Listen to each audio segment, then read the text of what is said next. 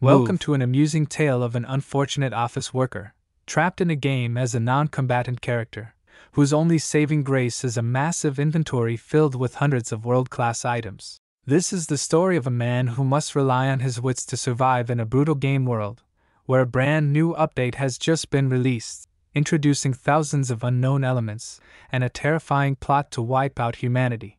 Let's patiently follow this fascinating journey. Meet Kim Ju-woo, a man with no assets, no girlfriend, who is gleefully reading the latest update of his favorite game, Over the Fantasy, while chuckling at his phone. Kim Ju-woo is a humble office worker who spends his free time engrossed in his phone, learning about the game. His meager income can't support a girlfriend, so gaming is his only passion that helps him cope with his stagnant life. Fast forward to 2039, a time when technology has advanced tremendously. Everyone owns a pair of virtual reality glasses for gaming, fully immersing themselves as characters in an incredibly realistic 3D space. Of course, this isn't the only 3D game on the market, but its authenticity has made it the center of attention, increasing its difficulty level. Pay-to-win players won't easily overpower others, as the game's monetization mechanism only allows for an initial payment. After that, you need to hone your skills to become stronger. After work, Ju-woo gently closes the door, eagerly anticipating this moment. He tosses his bag aside, ready to log into the game and enjoy. He rushes to grab his gaming device, exclaiming, "Oh my, I thought I'd die waiting to finish work and get home." Today, after 3 years of release, the game will have a major update.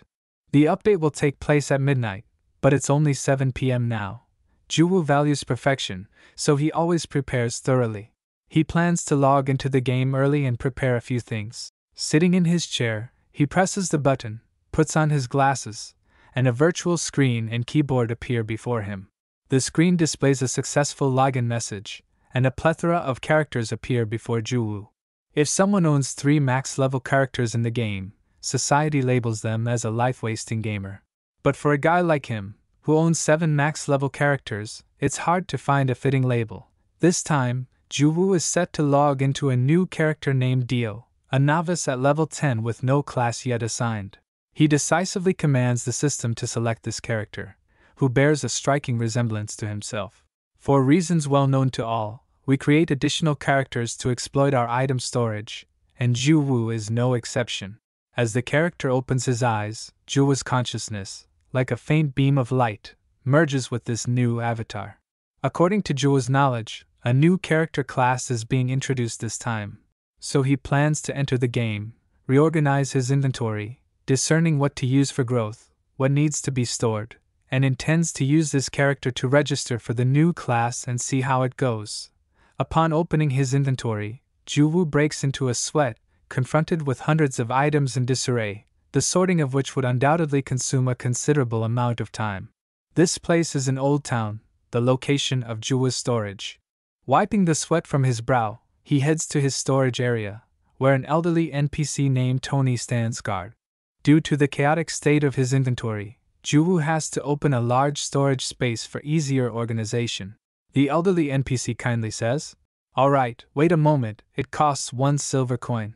As the level increases, so does the storage fee, hence players keep their storage characters at level 10. He pulls out a dagger, something he will keep here until it can be transferred to another character. It appears to be a fine blade. There are many other items, utterly worthless, which should have been discarded, but for some reason, Ju-woo still keeps them here. Suddenly, the system announced that a new update would be launched in 15 minutes, urging players to quickly find a safe place and log out of the game. It turned out that the time Ju-woo spent organizing his inventory had unknowingly passed by several hours. Scratching his cheek, Ju-woo decided to ignore this, knowing that he would be automatically logged out when the system update began. The city had a level cap of 100, so as long as he stayed within its boundaries, Ju-woo would always be safe, free from the fear of being killed and robbed.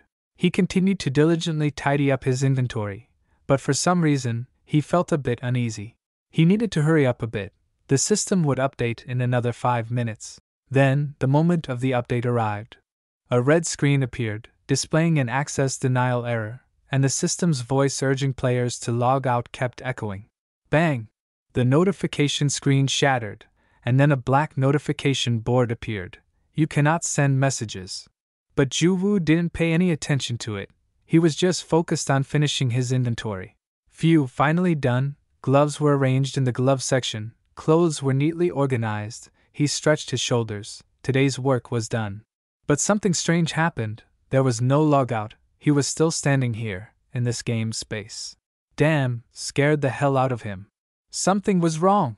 Juwoo frantically looked around. There were no more notifications, no automatic logout. What the hell was going on? Or was the update postponed? Then he would have to log out manually, opening the control panel. Juwoo looked for the logout button, but it was gone. Oh damn, was this a nightmare? At the same time, he also realized that his senses were completely realistic. No matter how much investment this game had, it could not achieve this level of realism. He raised his 2 hands to count all 10 fingers, even had a faint blue aura. Damn it, what should he do now? But with his years of gaming experience, Juwoo immediately thought of the spatial rift, which was where many players gathered together. He bit his lip and ran like the wind through the streets, hoping to meet other users there, to find out what was happening. Damn it, where's the rift? There was clearly a portal leading into the spatial crack here, but now it's gone. A child bumped into him, causing him to wince in pain. The sensation was too real. A question arose in Juwoo's mind: is this still a game? Thinking about this, his sweat poured out like rain, but his body was cold as ice. He comforted himself. This must be just a temporary game glitch. Those damn programmers, once he gets out of this game, he's definitely going to sue them.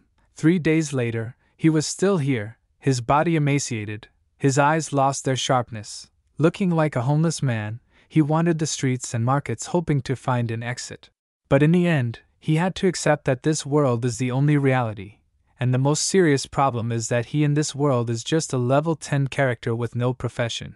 In the training area of the city's army, the team leader was instructing the new recruits. Juwoo stood to one side with his arms crossed, watching stealthily.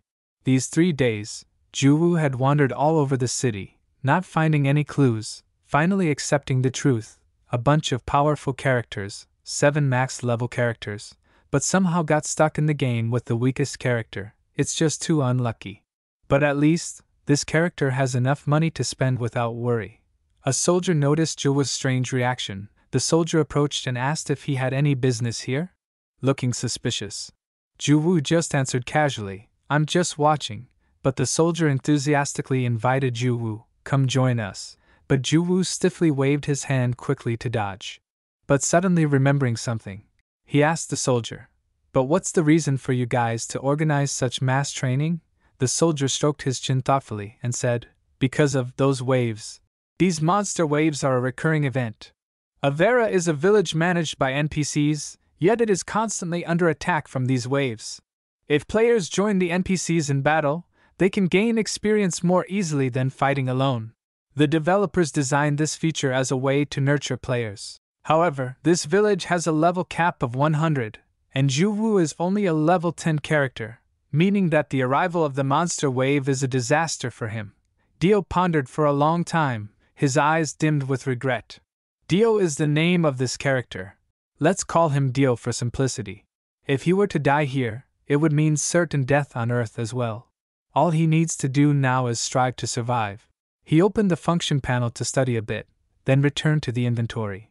Opening the inventory, there were 2 job change scrolls for the assassin and martial arts master professions, but he didn't meet the requirements to change jobs because Dio's stats had been upgraded haphazardly.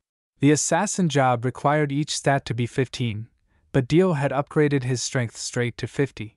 It was hopeless. Dio felt like his life was a real mess. But suddenly he saw a purple scroll appear in the inventory. This shimmering purple was strange. He had never seen it before. Perhaps it was a sign of a new profession in this update. Job change scroll, talent breakthrough character class, unknown. In Phase 2, this job change scroll can be used at the altar of the Forgotten Temple. Minimum requirements: Dio use character class under Phase 1, reputation requirement, 500. In short, Dio couldn't use this job change scroll right now. But Dio suddenly remembered something. It seemed there was still a chance to use this scroll. This game was inherently realistic. Players were given very little information for quests, They often had to wander around maps to find hidden areas, which made many impatient players curse the publisher like a dog. But Dio felt that this was the fun part. Dio held the scroll tightly in his hand, his face tense as hell, as if he was holding his own life. Surely this forgotten temple was a hidden area. Looking carefully at the conditions on the scroll, Dio thought he could do it. His face was as happy as a flower. He gripped the scroll tightly, then took off like a shot, not forgetting to say goodbye to old man Tony. Tony waved to him and said, "Come back soon." Dio ventured to a place, the headquarters of the mercenary guild in the village of Avera. Donning a hooded cloak, he stepped inside, where the spacious lounge was bustling with chattering mercenaries. As he entered, Dio trembled, nearly wetting his pants. This timid rabbit was only level 10, while the room was filled with level 100 experts. Gathering all his courage, Dio approached the receptionist, but next to him was a sharp-nosed, grim-faced man who was scrutinizing him. The man pointed at Dio and said, "Excuse me, sir, could you please queue up?"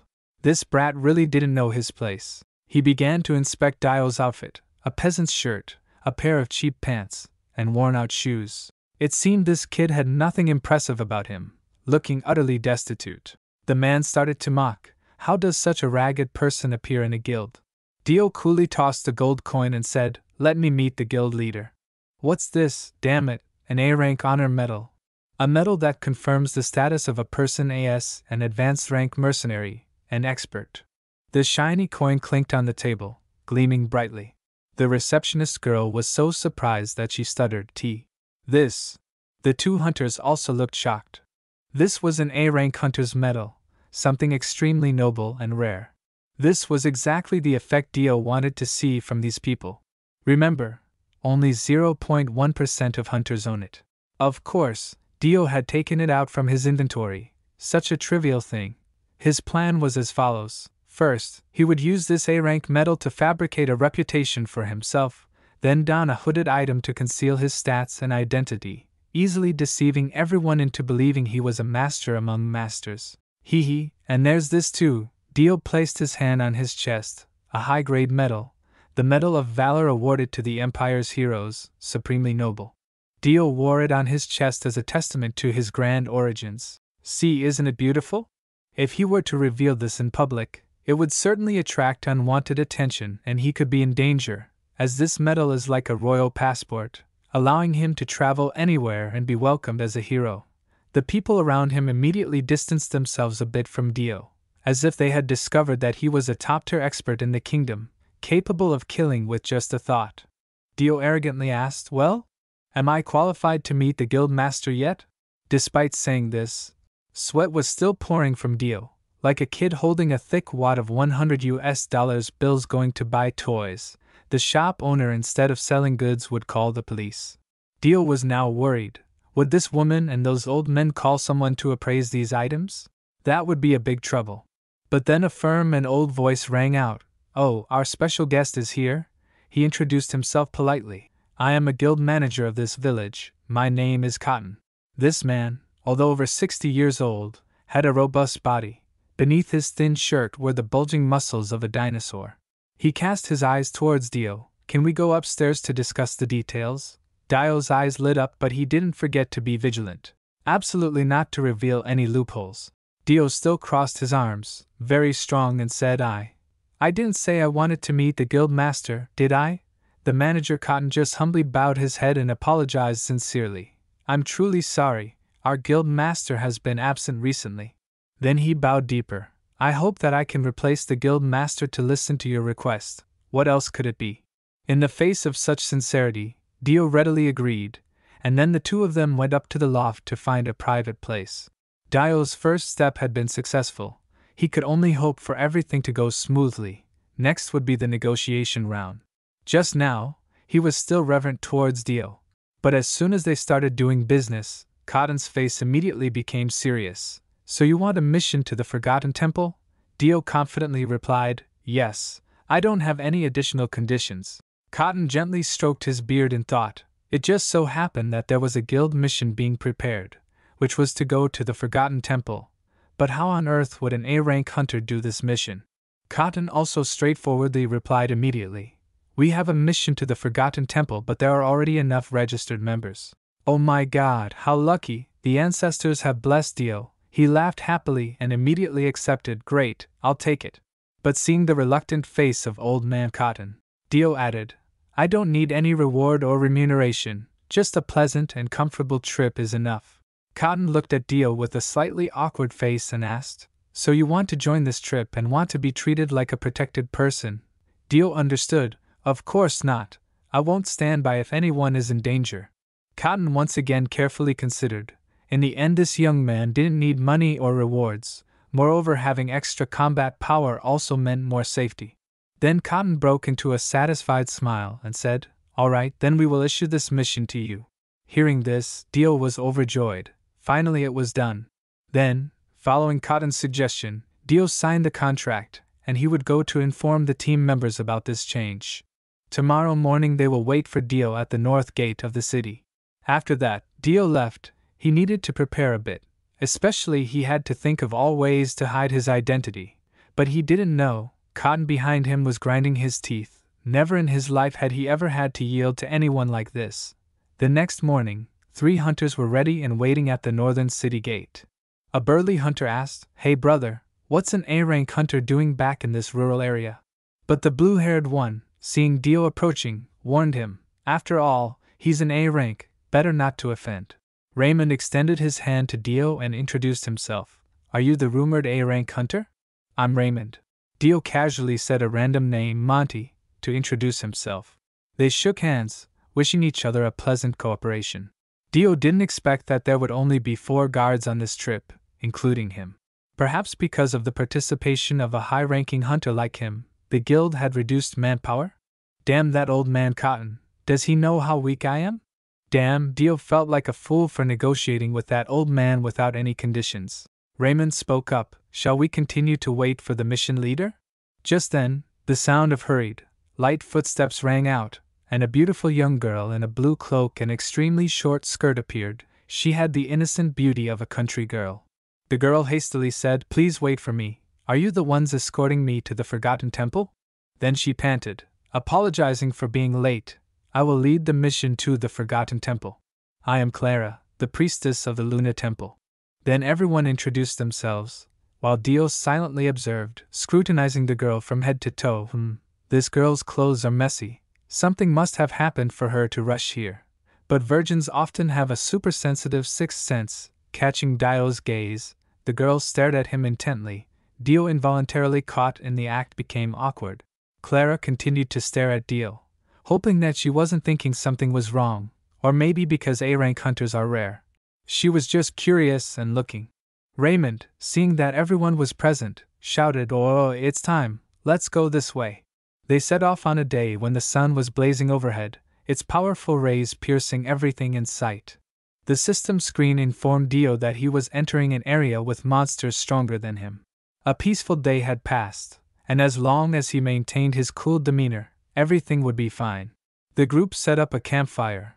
Raymond pulled out a map and began to calculate the next camping spot. The hunter agreed. It was clearly a detour, but it would be safer, and the safer, the better. Raymond also agreed with this opinion. Only Dio immediately objected, still maintaining his dangerous cool demeanor. Dio stood alone with his arms crossed at the base of a tree and said, No, we should take a shortcut. Ignoring the expressions of everyone, Dio continued to say, If we go to campsite number 3, there is a secret cave there, which can lead straight to the Forgotten Temple. Hearing this, Raymond immediately felt a tickle in his ear. He put on an elder's voice and said, Oh, Mr. Rank A, we know the terrain here better than you, and moreover, campsite number 3 is not very safe. But Dio was not willing to lose. He immediately retorted, Hey guys, I can find the way even with my eyes closed. Moreover, this secret path will cut through Dundle Forest. It's extremely fast. Hearing the name of the forest, Raymond screamed in fear, Hey, do you know how dangerous that forest is? There are tons of powerful monsters there. Knowing this, but Dio had no choice. The longer the road, the more time it would take. He was at risk of being discovered. Damn it, if they knew this guy was only level 10, he would definitely die a horrible death, and be robbed of everything. Dio crossed his arms and thought. His heart was worried as hell, But at this moment Dio needed to be more confident, he had to be really tough. Thinking so, Dio confidently said out loud, "Listen, I have decided to go to campsite number 3. Hearing this, the whole team was apprehensive. They were weak, unlike the rank A hunter. Dio continued his passionate speech. "We should consider the priestess's stamina. Wouldn't a shorter route be better?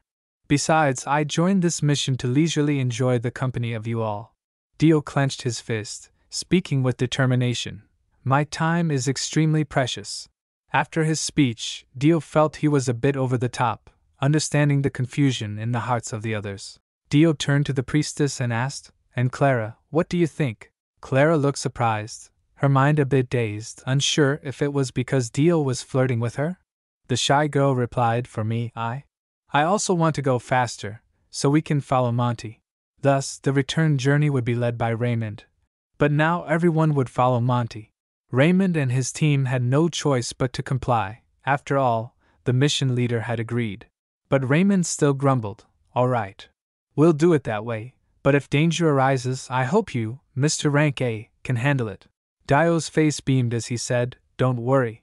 Pulling the esteemed priestess to his side was not bad at all. Afterwards, everyone took the opportunity to sleep to regain their strength for the journey in the morning.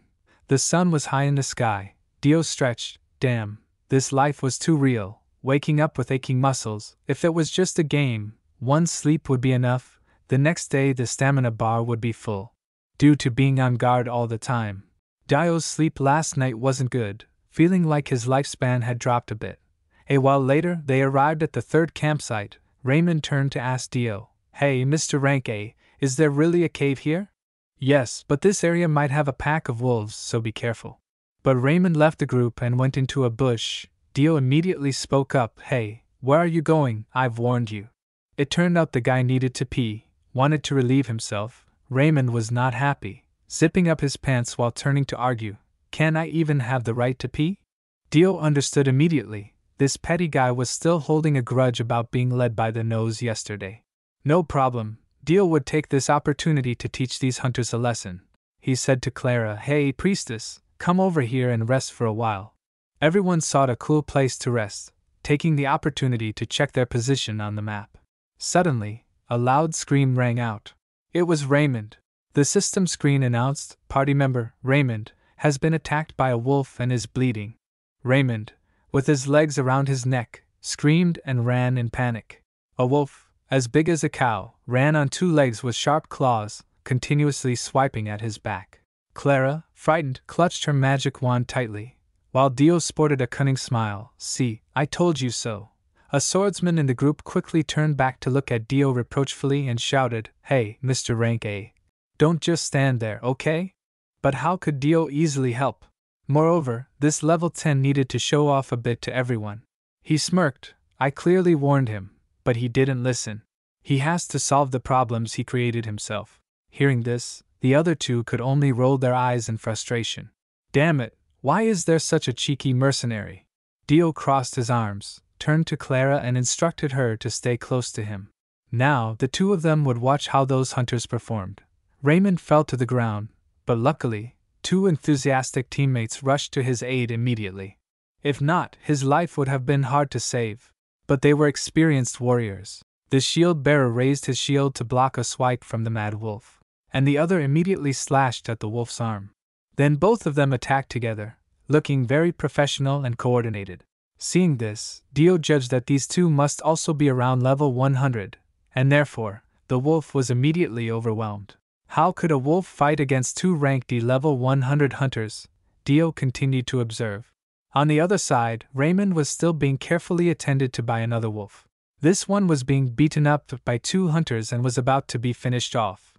Unfortunately, according to Dio's knowledge and experience, this injured wolf was about to meet the conditions to go berserk. The opportunity to show off had arrived. Dio took out a 4-edged iron mace that looked quite rustic, slowly advanced, and struck at the right moment. He had to let them know that the title of a rank A hunter was not in vain. Dio, with the iron mace on his shoulder, walked away arrogantly. "Clara, let's go help them a bit." Clara could only timidly agree. A mercenary warrior could fend off 1 or 2 werewolves, but they couldn't handle them smoothly without getting injured, if they didn't have the knowledge and skills of these werewolves. Dio, on the other hand, knew very well. He stepped up next to the sweaty guy and said, "Step aside." The guy seemed reluctant, but he was already drenched in sweat, just glared at Dio, while Raymond, with a disgruntled face, said, "You've been sitting and watching since earlier. Only now you're willing to lend a hand? I guess not all A ranks are like that, huh? Funny, take a look at yourself." But just then, the werewolf began to rage, its eyes flaring up with a terrifyingly murderous glow. The werewolf's body began to swell, all its muscles bulged, and it exuded a terrifying aura of power. Seeing this, Raymond almost wet his pants. What the hell is this? A second later, the shield of the other guy was shattered by the mad wolf. Too dangerous. Retreat quickly. Then he jumped back as fast as a rabbit. Only Dio was left. He swung his iron mace up, thump. It hit the head of the ferocious wolf. Dio coldly ordered. The werewolf took a hit from Dio. Its body twitched. It seemed to have been stunned. Then it fell heavily to the ground.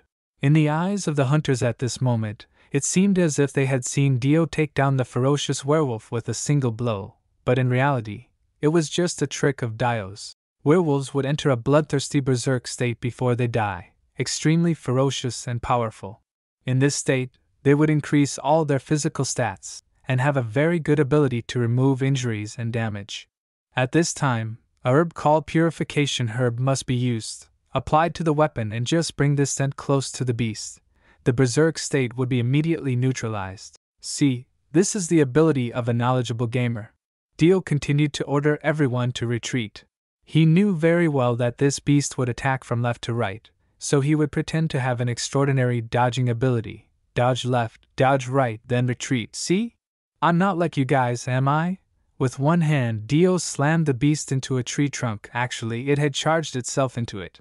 Then, its head started to spin with stars, a state of dizziness, lasting about 5 seconds. This was Dio's shining moment. Bang! Bang! 2 powerful thuds echoed. Dio's iron mace hit the beast before it could react. He killed it outright. Dio arrogantly stepped on the wolf, as if he had just slaughtered a small chicken. No one knew that after the wolf's rage state ended, it would die from a burst blood vessel. Dio just cleverly turned it into a spectacular performance. Not only that, during the fight, Dio couldn't touch a single hair of the wolf due to the huge level difference. Dio put his hand in his pocket, turned around cheerfully, and said to Clara, "Thank you, priestess, we all owe you this favor." But Clara just smiled and said, "It's nothing, it's also the responsibility of a priestess like me."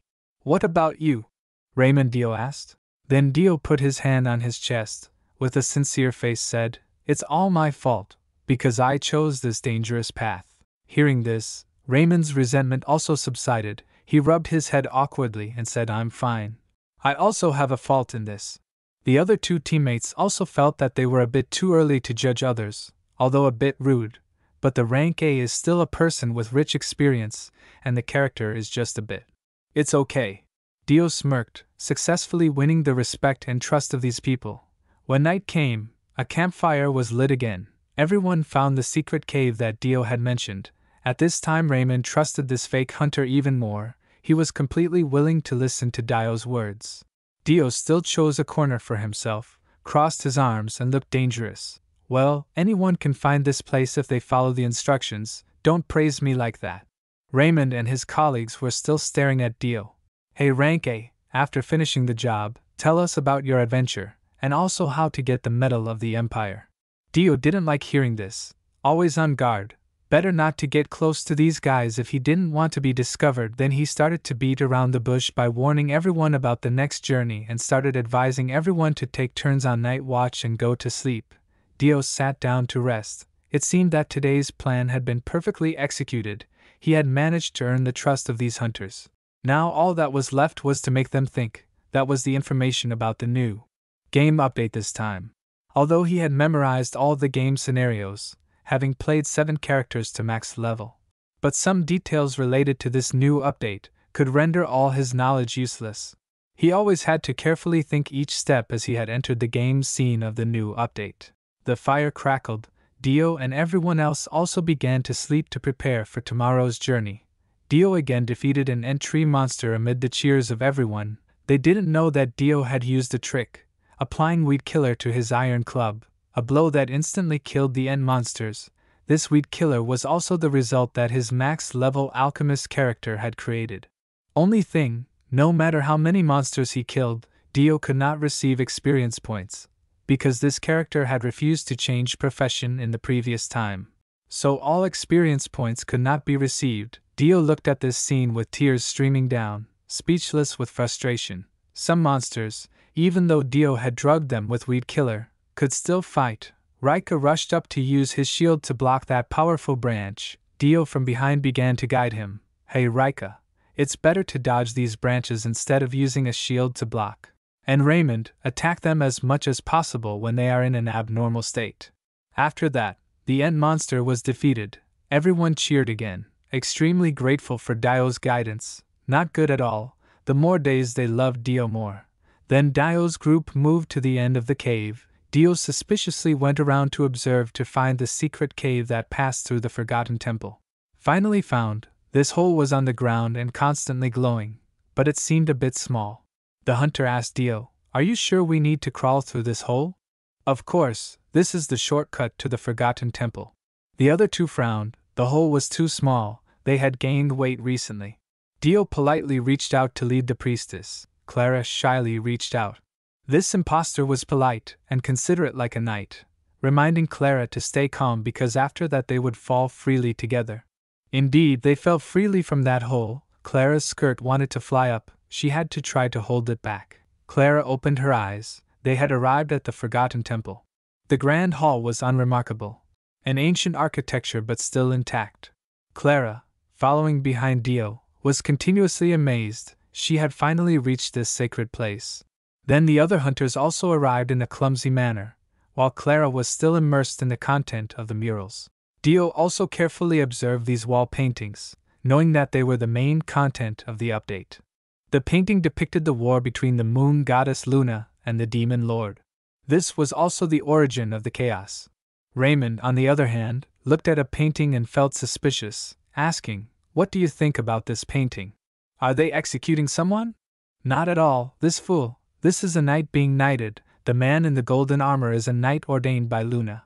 Seeing this, Dio pushed them away. This painting was completely different from the plot he knew. This knight, according to Dio's judgment, was the knight in the game advertisement. Clara said, "This is a prophecy. I have seen many different temples, but this is the first time I have seen a temple in a cave." Dio realized Clara was a priestess of Luna. He asked, "What does the prophecy say?" On the wall was a sentence written in ancient language, and Clara needed some time to translate it. The sentence was, "We are nearing the apocalypse." How terrifying. Dio realized, this was also the first line in the song of the new trailer, so he was sure that this was a map that he had never experienced before. This also raised concerns in Dio's heart, because if he failed this time, he would have no other way to survive in this world. Then Dio led everyone deep into the temple, exploring every nook and cranny, and then they came to a main hall, where there were huge statues of warriors. In the middle was a golden knight statue kneeling on the ground. This was also the knight in the trailer that Dio had seen. Clara found this statue very cute, while Dio was sweating, because it seemed that this statue was so realistic that it could move at any time. But Clara naively thought everything was fine. There was absolutely no sign of life here. Of course, under the gaze of a veteran player like Dio, he knew that an NPC always had a different aura than the unconscious statues. Look at this group. They are totally incapable of fighting against that powerful NPC. They might be defeated in a blink of an eye. They continued to the altar, where the system promptly announced that Dio had entered the area of the lost ancient heritage. Then, a mission notification appeared. You have completed the protection of the female priestess. At this point, Clara bowed in gratitude to everyone. She had finally arrived, marking the end of the group's mission. Just then, the system screen lit up again. You have met the conditions for the hidden mission of the ancient relic.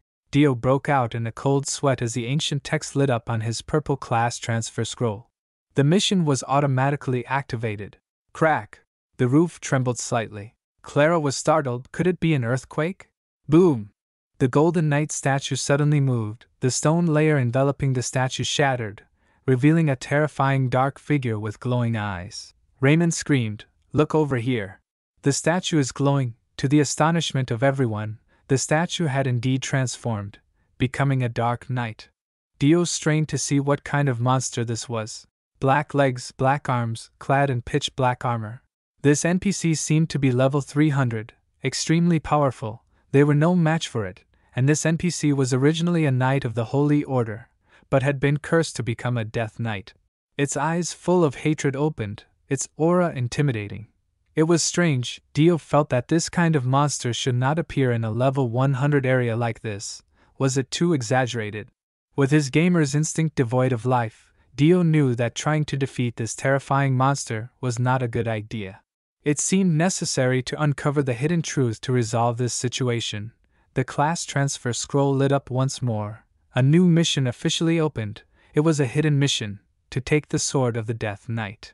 So that's how it is. Dio remembered once going on the game forum to gather information. There was a section about fighting knights. It seemed that knights would suffer great losses when confronted with the holy light of a cleric. Including the Death Knight, just bring along a cleric, and use the Holy Shield skill to cover the Death Knight. Then, the Death Knight will start to act crazily and break the shield, which will allow you to completely bypass the first step. Haha. Luckily, Dio had a cleric in his group. The whole place was ablaze with electricity. The Death Knight began to roar. "Dare you step into the altar?" Clara's small heart trembled. She began to feel scared. "Monty, it's too dangerous." Dio looked over, placed his hand on Clara's shoulder to reassure her and said, "Quickly use the magic shield." This event would help Dio successfully change his class, escape from the shell of a homeless character at level 10. So he must complete it at all costs. Clara anxiously looked at Dio and screamed, "You want to fight? You can't win, you have no chance." All Dio could do was hold Clara tightly and urge, "We can't run either. Hurry up, deploy the magic shield. Do it quickly before it destroys us all." Little Clara, terrified, stared at the Death Knight without blinking. She had never been so scared in her life. Clara's whole body was shaking, but she finally raised her magic wand and began to chant, "Light of the moon, protect us." Immediately after, a fresh green light radiated out. Clara pointed her magic wand at the Death Knight who was raising his sword. Dio also helped her a bit. This was the moment. Holy shield. The entire Death Knight was enveloped in a faint golden holy magic shield. It couldn't move. Clara couldn't believe it. Someone used the holy shield to bind the enemy like this. Who was this Monty guy? Dio turned back and reminded everyone not to be complacent. It was just step 1. At this time, the sword in the hand of the Dark Knight had disappeared. Dio knew that he had passed step 1, preparing for step 2. Around the knight, dozens of purple swords appeared, falling down and deeply embedded in the ground. A scream from behind Dio rang out, "Sir Monty, be careful." At this moment Dio spoke up, "Do you know who I am?" The system announced that the mission had matched. The Death Knight suddenly calmed down. Dio understood in his mind, it was a coincidence that a knight appeared here. They always represented truth and justice in this game. Then, the mission space began to open. Both Dio and the knight were in a separate conversation space where no one else could hear. This dialogue was very important. It could contain clues to help Dio complete this hidden mission. He also had to refer to the trailer video. All of them carried clues to help players complete the hidden mission. The person wearing the golden armor in the trailer was originally the female Knight Dark, a peerless beauty with golden hair. She had been waiting for the messenger from the military institute. But in the end, the messenger never returned. She waited, and finally, with resentment, she turned herself into a Death Knight. Meanwhile, the messenger became a wandering spirit. Dio's eyes lit up. Everything was clear. This was the spot. "Dark, I've completed the mission and returned." Dio showed her the Medal of Honor. She pondered, bent down to look closely, and said, "Well done." Dio's heart was still pounding. Finally, she recognized Dio as an ally. The screen announced that Dio had found the number 1 knight of the Holy Empire, Adelia Dark. At this point, Dark began her dialogue. "A long time has passed. We were defeated and fell out of God's favor. The wait is eternal, and many comrades have passed away. Linebolt, Font, Chris, and... Dio had to fill in the ... Damn it! What is this? Dio used all his wisdom to start looking for the missing name. Looking at the medal in his hand, Dio wondered if there was any missing condition? Hurry up, time is running out. Dark started to raise her sword to her chest and said, "New recruit, you have lit up my hope." Swish! A sword swiped across Dio's shoulder, scaring him to pee his pants. This isn't a beheading, is it? Right, it's a knighting ceremony. In Dio's head, the song of the trailer echoed. She was like a flower, blooming amidst a brutal war. Dio tried to find clues in this song. It seemed that Dark was not just waiting for reinforcements. Could she also be waiting for her lover? The deadly sword was still on Dio's shoulder. A slight carelessness, and he would die instantly. Who has Dark been waiting for so long? Dio surely had enough clues, just had to choose the right name.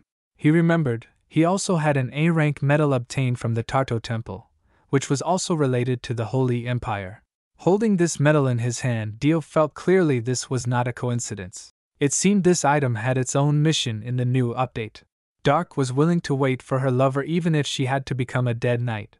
Dio held up his prestigious rank A medal, instantly causing the fallen knight to tremble. Her sword fell, her black armor began to peel away, revealing a stunning face. The system screen announced that the statue of Adelia's weight had been met. She was ready to return to her path of truth. Adelia Dark suddenly looked at this medal and said, "Does he still love me? Even though I am a bloodthirsty person? Even though my body has decayed?" Dio could only lament, "How would I know?" Adelia continued her dialogue, "He saved me from the brink between light and darkness. His soul makes me tremble. Miss, I am not the person you are waiting for. I am just the messenger bringing this token." But Adelia knew. She said, "I know." Then she tremblingly took the medal. As soon as she touched it, a dazzling golden light emitted from Adelia's body. "Oh God, please accept the soul of the one I love into heaven. He is my son, my flower, the truth I seek." That was Adelia's prayer. She closed her eyes, tears streaming down her beautiful face. Then, the mission Fallen Holy Knight was completed. Reward: 1 Ancient Revenge Sword. Reward: Life Energy Function. Due to receiving new function features, the user's status will be reconfigured. Dio immediately fell into the reconfiguration state, his whole body like continuous data fragments breaking and reassembling. The pain was unbearable, making him unable to help but scream. "Pop!" Dio opened his eyes. Oh, has he returned to Earth? His familiar room, damn, so lucky, it turned out to be just a dream, unexpectedly so real, becoming a hunter, a dead knight, all over. Suddenly there was a call from Monty. He raised his hand and counted. Still all 10 fingers here. But why does it feel so unreal? What is this? Then Dio woke up, still in the same place in the Forgotten Temple. Clara joyfully ran in to see Dio. "It's great that you have woken up." Dio rubbed his head. Damn, a dream within a dream, what a pity. Looking out the door, everyone had run to joyfully watch Dio wake up. The old hunters were extremely amazed, praising Dio like a god, because they had seen with their own eyes Dio clear the entire map alone, including the level 300 monster. He looked at these teammates and was dumbfounded. As soon as the dead knight appeared, they ran faster than light. They set up camp on a lush green plain. The others were still too enthusiastic, so Dio sent them away.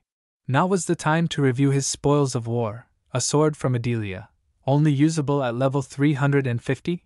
And it had an unknown special effect. Clearly, Dio had never seen this sword before. It even had a special effect category with 3 question marks. Very strange. Thinking back on everything, Dio summarized a bit. After this, the focus of the update was related to the ancient Holy Empire. A professional and veteran gamer like him also had a day of confusion like yesterday, so he needed to be more careful.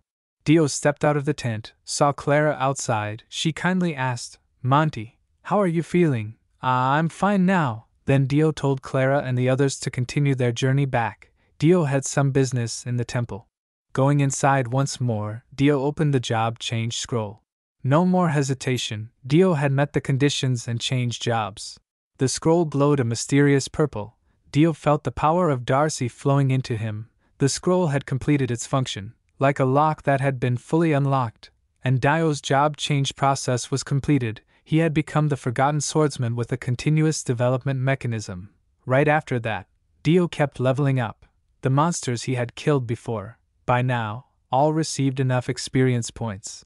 This job was too strange, Dio had never heard of it. Moreover, it was a common job. It seemed not to meet his expectations. It should be the Holy Knight of Heaven, or Overlord, or something more grand. And what is this development mechanism? Clara ran in to announce that she had finished her work here. Everyone could go back. Thinking for a while, Dio felt that everything seemed fine. There was no need to worry too much. So they all returned to Avera village. Raymond kept praising Dio as a great man. It seemed that he felt he had also become much stronger after the recent trip. These words made Dio a bit reluctant. He was just a leech sucking experience points throughout the trip. Raymond didn't forget to invite Dio back to the guild to receive the reward, but Dio didn't request any reward for this trip. Clara next to him also spoke up, even if you don't request a reward, but the Luna Temple will always be grateful and repay you. That's right, my brother, don't be so cold, come on, let's have a few drinks. But at this time Dio had no mood, so he left, leaving the regretful people watching him go. Upon returning to his room, Dio removed his hooded cloak, finally able to alleviate some of the stifling discomfort. Now, he needed to focus on the next task at hand, which was to confront the wave of monsters flooding into this village. Dio opened his personal stats panel, with 125 points yet to be allocated. The stats to be allocated included strength, agility, intelligence, health, and mana. Standing before the stats panel, Dio realized that the red energy of that female knight was the key to this class transfer. All of Dio's other max-level characters had the same class transfer method. The only difference now was that everything had become reality.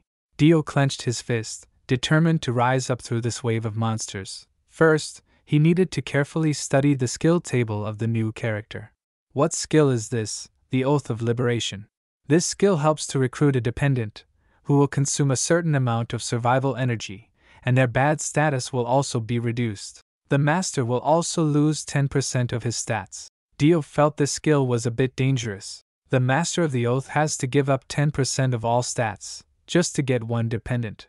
But thinking about it, this skill must be wonderful to require such a high price. Perhaps it even works on characters stronger than oneself. The next skill, Slash, deals damage to the enemy in front. Scared yet? A skill couldn't be more ordinary. Dio tried this move, his whole body surged with a powerful red energy. This attack also depends on the state of the user. Can this skill also change? Just as Dio stomped his foot and showed anger, this energy recognized the mood of its master. The system announced, the energy of the Forgotten Swordsman has recognized the mark of anger. The Slash skill has evolved. The system panel appeared, the Forgotten Swordsman. Sword skill, anger. A form filled with the power of anger. A classic technique, long forgotten. Effect, Slash path strike a curve with a sword and deal damage to the enemy in front of you. Cooldown, 5 seconds. Dio watched intently. It seemed that his attack had become stronger. There were also conditions for upgrading skills, which required a proficiency level of 100, and another condition was to integrate the essence of fire. Now Dio understood why this character was classified as a character with development potential, because his skills could be upgraded and evolved according to his growth. As for the item of fire essence, Dio had it for a long time. Unfortunately, he left it in a warehouse in another city, which was also obtained from killing high-level fire element monsters. Leaving a pile of luggage on the bed, Dio needed to prepare a bit for his leveling journey. He needed to focus on increasing the proficiency of this sword technique to 100, and also needed to upgrade himself to at least level 50 to cope with the wave of monster attacks. Bang! He killed a level 83 turtle. This turtle was easily defeated by Dio. By exploiting its slowness, Dio easily hit its vital points, quickly weakened it, and finished it off. This process also really required concentration, because if it hit him once, Dio would go straight to heaven. Another turtle attacked. Dio successfully dodged, and at this moment, he thrust a sword, instantly piercing the turtle's head from bottom to top, successfully earning more than 3,000 experience points. He looked at his rusty sword. This was a basic sword bought in the item shop. If he used a better weapon, it would definitely significantly increase the efficiency of farming monsters. Unfortunately, his level was still too low. What to do? He could only repeat these basic actions over and over again. But Dio was also a diligent guy, never bored with this. The proficiency of the sword technique increased over time. From 2.4 it had increased to 16.8 and continued to increase. Finally, after a long day of hard work, he reached level 50, but he was exhausted. It's okay. Now he just needs to get the item of fire essence from the warehouse, and he can complete the upgrade of this sword technique. The system's notification board lit up again. The time until the monster wave attack was over 5 hours away. Come on, I'd been waiting anxiously. Near the city gate, the commanding officer was ordering his men to prepare for the monster attack. Hurry up, repair the fence. Looking down from the city wall, a horde of ferocious monsters of all shapes had gathered below, preparing to charge in unison. Archers into position, bows were strung and pulled taut. Fire! An order was issued. Thousands of arrows were launched straight at the monsters, whizzing through the sky. The monsters also began to charge, completely fearless of death. Hundreds of monsters were hit by arrows, but it seemed the deterrent power of these arrows was insignificant. Unable to stop their advance, the commander issued another order. The shield team charged first to block. The roar of the monsters was deafening. Behind the shield bearers, the spearmen were using their spears to stab at the monsters, trying to block and inflict as much damage as possible. They couldn't let them step into the village, otherwise, it would be a real massacre. The commander continuously observed and ordered the spearman team to try to maintain formation. But unexpectedly, a fast-footed monster had slipped into the rear of the formation. If no one stopped it, this formation would be pierced by it. But the next second, a young swordsman appeared. With a single slash, he cut the monster in half. The commander looked surprised at this swordsman. He is Dio in a new outfit, a blood-red color. The soldiers clearly saw Dio and cheered in joy. That's the rank A hunter. The commanding officer bowed his head and thanked Dio profusely. Thank you sincerely for coming to help. You've been very famous recently. Oh, but you look familiar. That's right, he had met Dio when he was wandering around like a lost dog in this area before. Hearing this, Dio felt a chill run down his spine, hastily waved his hand. You've mistaken me for someone else. Oh, anyway, it's good that you, the hunter, are here to help. It will make our victory even greater. Our warriors will support you. Dio confidently pounded his chest and said, All right. Leave it to me.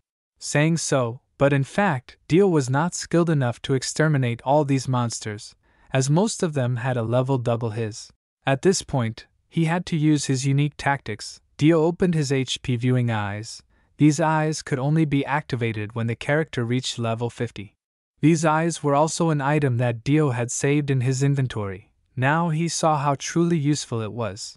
Immediately, the health bars of the monsters appeared above their heads. What Dio needed to do now was to find the monsters that were about to die and perform a last hit. Swish! One sword killed one, the second, the third. Just lift the sword, a monster would fall. The soldiers saw this scene. They could only open their mouths wide and gawk. Look at him, not afraid at all. One slash cuts a monster in half. Dio dodged an attack, then retaliated. Another monster fell. He fought like a deity.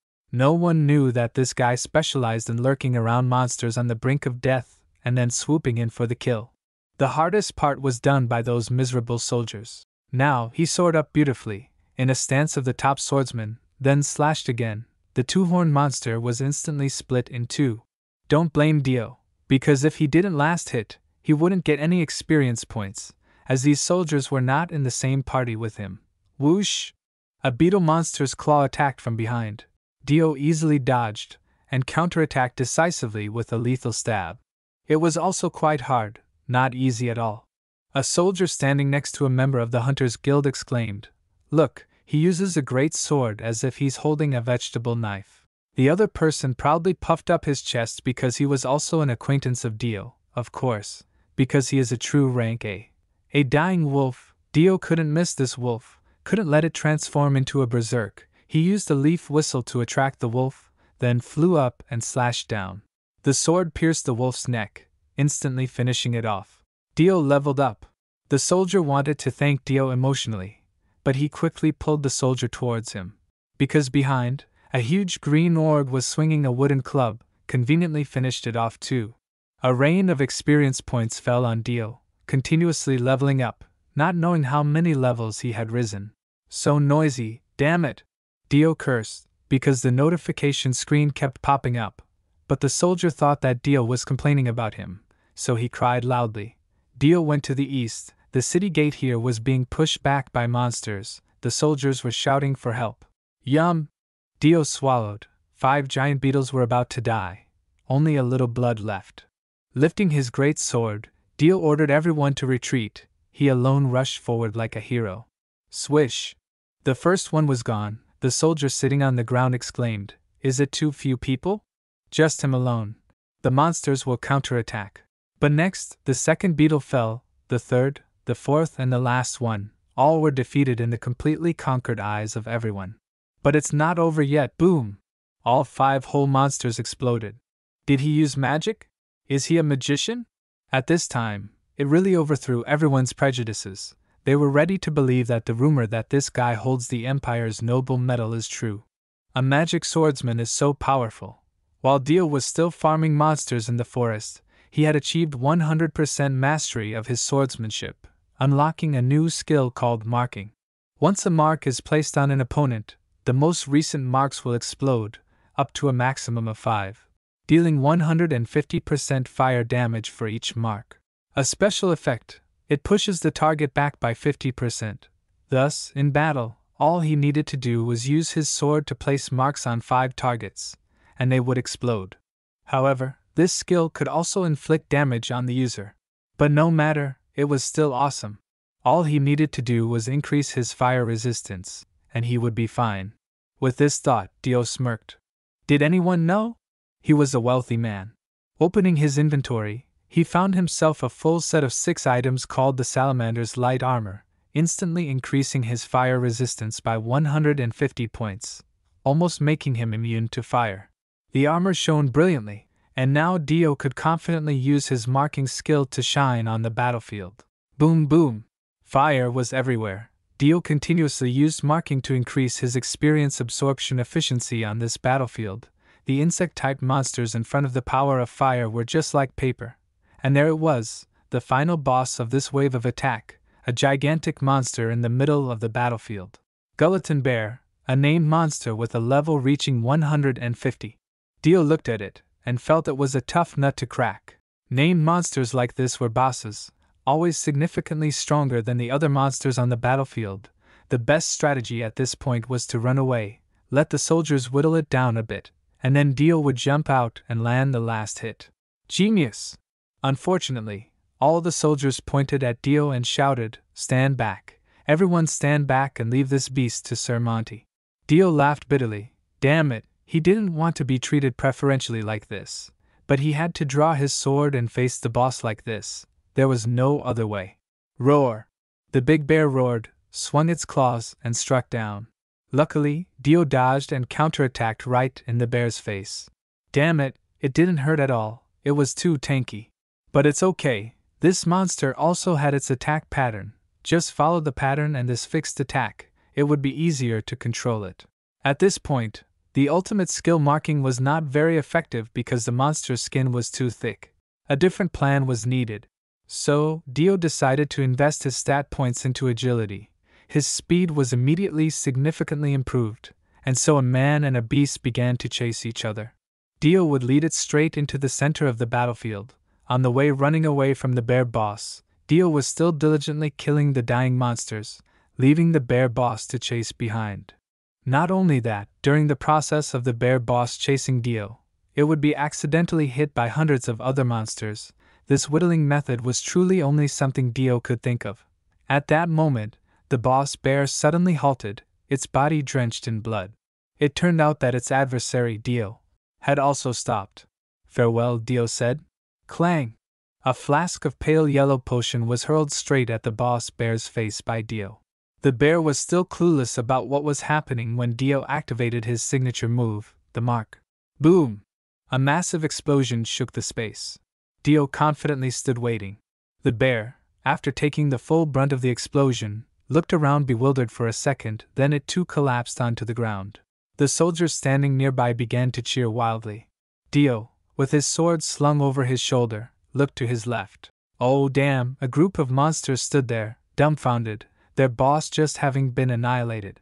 Wasting not a second, Dio leaped straight into this group of monsters and roared like a man in Naruto. Because explosions are art. The sky was clear blue, the golden sunlight of 35 degrees Celsius poured down onto the plains. A carriage was leisurely making its way. Dio sat inside in silence. A guard wanted to inspect the carriage for security reasons. As soon as he opened the door, the guard saw Dio. "Hey, isn't this Lord Monty? Are you heading to Liburnas? I've heard of you from Avera village.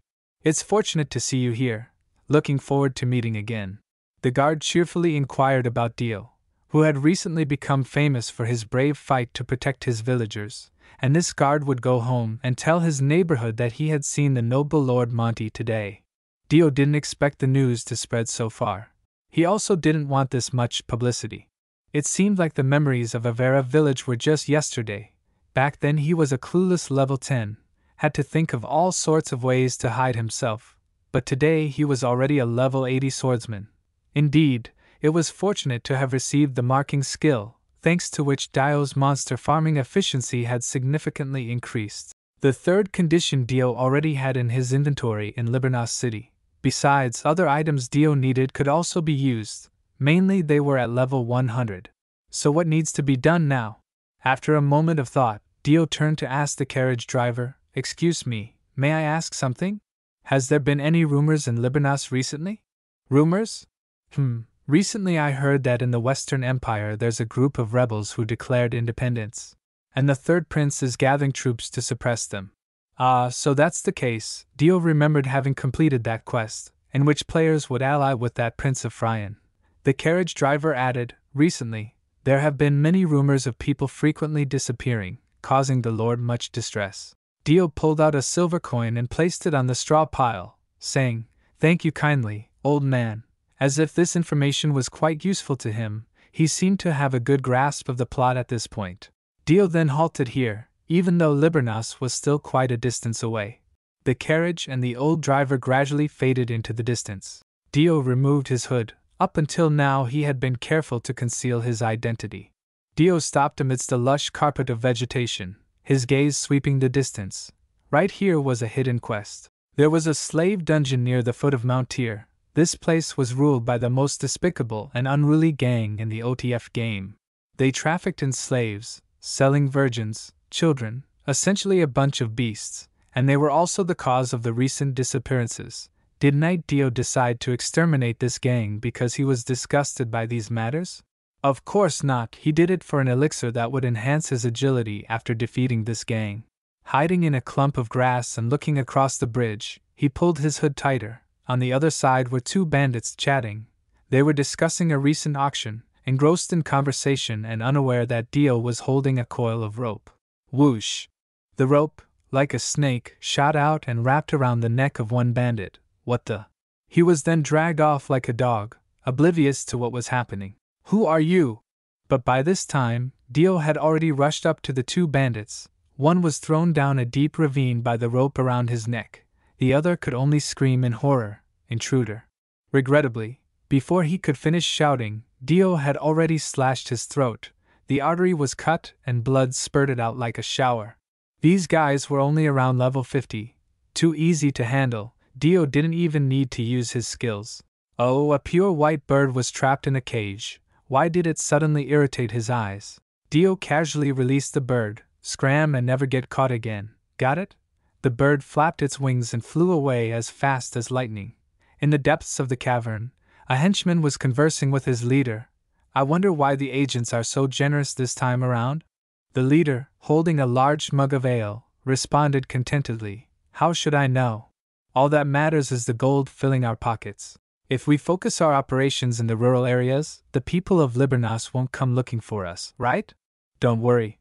The nobles wouldn't waste their money just to turn this prairie upside down in search of us." Suddenly, the sound of heavy footsteps echoed, drawing the leader's attention. The henchman spoke up, "Damn, who dares to disturb the boss like this?" Only Dio, with an air of defiance, replied, "So what?" He boldly drew his sword and walked out, continuing his taunting, "Haven't you had enough to drink yet?" Dio had already dealt with the underlings outside. When the two rear guards realized this, they rushed at Dio. "You think you can survive after sneaking in here?" Dodging a blow, Dio retaliated with a fierce strike, sending one bandit straight to his doom, then swiftly turned to eliminate the second one. It was a professional move. Seeing this, the leader suddenly stood up and jumped back. He turned around to see why the useless bunch hadn't arrived yet. But understanding the situation, Dio said, "The rest have been taken care of by me. You're the last one, don't worry, I'll be quick." A minute later, the leader, covered in blood, was crawling on the ground, pleading pitifully, "What do you want? Please spare me." But Dio didn't let him say more. He finished him off cleanly. Although he knew these people deserved to die, the feeling of killing was not comfortable at all. He pulled out a key from the bandit leader's body. Dio looked at the chest next to him. Surely it was to open this chest. Indeed, a precious elixir was now in Dio's hands. Drinking this potion would increase one's agility by 5 points. It was extremely valuable. Opening the lid, without further ado, Dio drank it all in one gulp. After drinking, he felt completely refreshed. No longer tired. Dio didn't expect it to have such an effect. It was as cool as a fruit juice. Having finished his task, Dio was about to return when he heard a faint whimper. Was there someone here? The sound seemed to emanate from behind this wall. The slave auction had ended, so why would there still be slaves here? Suddenly, Dio remembered a masked girl from the game trailer. Could it be her? Swiftly, Dio discovered a secret entrance. With a push, the earthen wall crumbled, revealing a path. This place was filled with sickly, worthless slaves. The stench was unbearable, assaulting Dio's senses. This was his first time here, and he found it utterly repugnant, having to cover his nose. At the end of the tunnel, a wooden door appeared, the most conspicuous thing in this place. Opening the door, he found a girl trapped within a circle of verdant magic. He recognized her immediately, a cherubic face and platinum hair. The frail girl spoke, "Please, kill me." Dio studied her for a moment, his intuition telling him that she was a special character. If he wasn't mistaken, this girl was Sepia, a dark witch used by the bandits as a sacrificial offering. Her brother was the leader of the 2nd Knight Regiment in Liburnas, Sigmund, who was expected to awaken after her death. Sigmund would become the Holy Knight of Judgment of the Luna Church. Thus, Sepia's death was crucial in the storyline of this update, the next chapter of the narrative. Many players had tried to save her, but all had failed because she was cursed with the Mark of Death, a profoundly dark and insidious curse that no magic or medicine could dispel. This was why the beautiful girl was always destined to die. Sepia continued to plead with Dio to end her life, but Dio only tightened his grip on his sword, doing nothing. But wait, there seemed to be a way. He had the skill Oath of Liberation. If the target accepts, the life energy of the skill user will be consumed, and the target's abnormal status effects will be dispelled. The amount of life energy consumed varies depending on the target's condition. Afterwards, the target will become dependent on the skill user. 10% of the skill user's stats are lost after each contract. The most important part was this line: the target's negative status will be dispelled. Dio read it over and over, still unsure. Could he dispel the Mark of Death? There was a vague feeling that Dio could do something for this girl, save her from death. But then again, using a skill to save a stranger while losing 10% of all his stats made Dio hesitate. He wondered if the price was worth making her his subordinate. Why was he, Dio, hesitating over such a matter? His human nature suddenly surged forth. Damn it, standing before such a pitiful person, how could he hesitate about saving her? Whether she was an NPC or not, she was now standing before Dio in flesh and blood. Moreover, she had a hot figure. Dio suddenly remembered the name of the bandit leader he had killed earlier, gritted his teeth. I am not a monster like them. Dio sat down in front of the girl and gently said, I will save you. I have a way to lift this curse. Sepia looked up, her eyes wide open, seemingly unable to believe these words. But her gaze seemed a bit scary to Dio. He worriedly asked, What do you want to do? But Sepia just kept silent. After a while, Dio felt that she was truly safe with him. Then he started to hold the girl's hand, and perform the skill of the liberating oath. The target has agreed, the system notification. If Dio's vitality is not enough to perform, then the skill may fail. Do you agree? Of course, he agreed. Right where the two hands met, a light shone brightly, dazzling. Just bright enough, don't be too bright. Damn! The whole space was white, the system screen announced. You have just completed the hidden mission Save Sepia. Dio read this announcement and understood. But the next second he was teleported to a completely unfamiliar time and space. Where is this? A space full of lava fire. The sky was red as if it was the end of the world. No, this was the end of the world.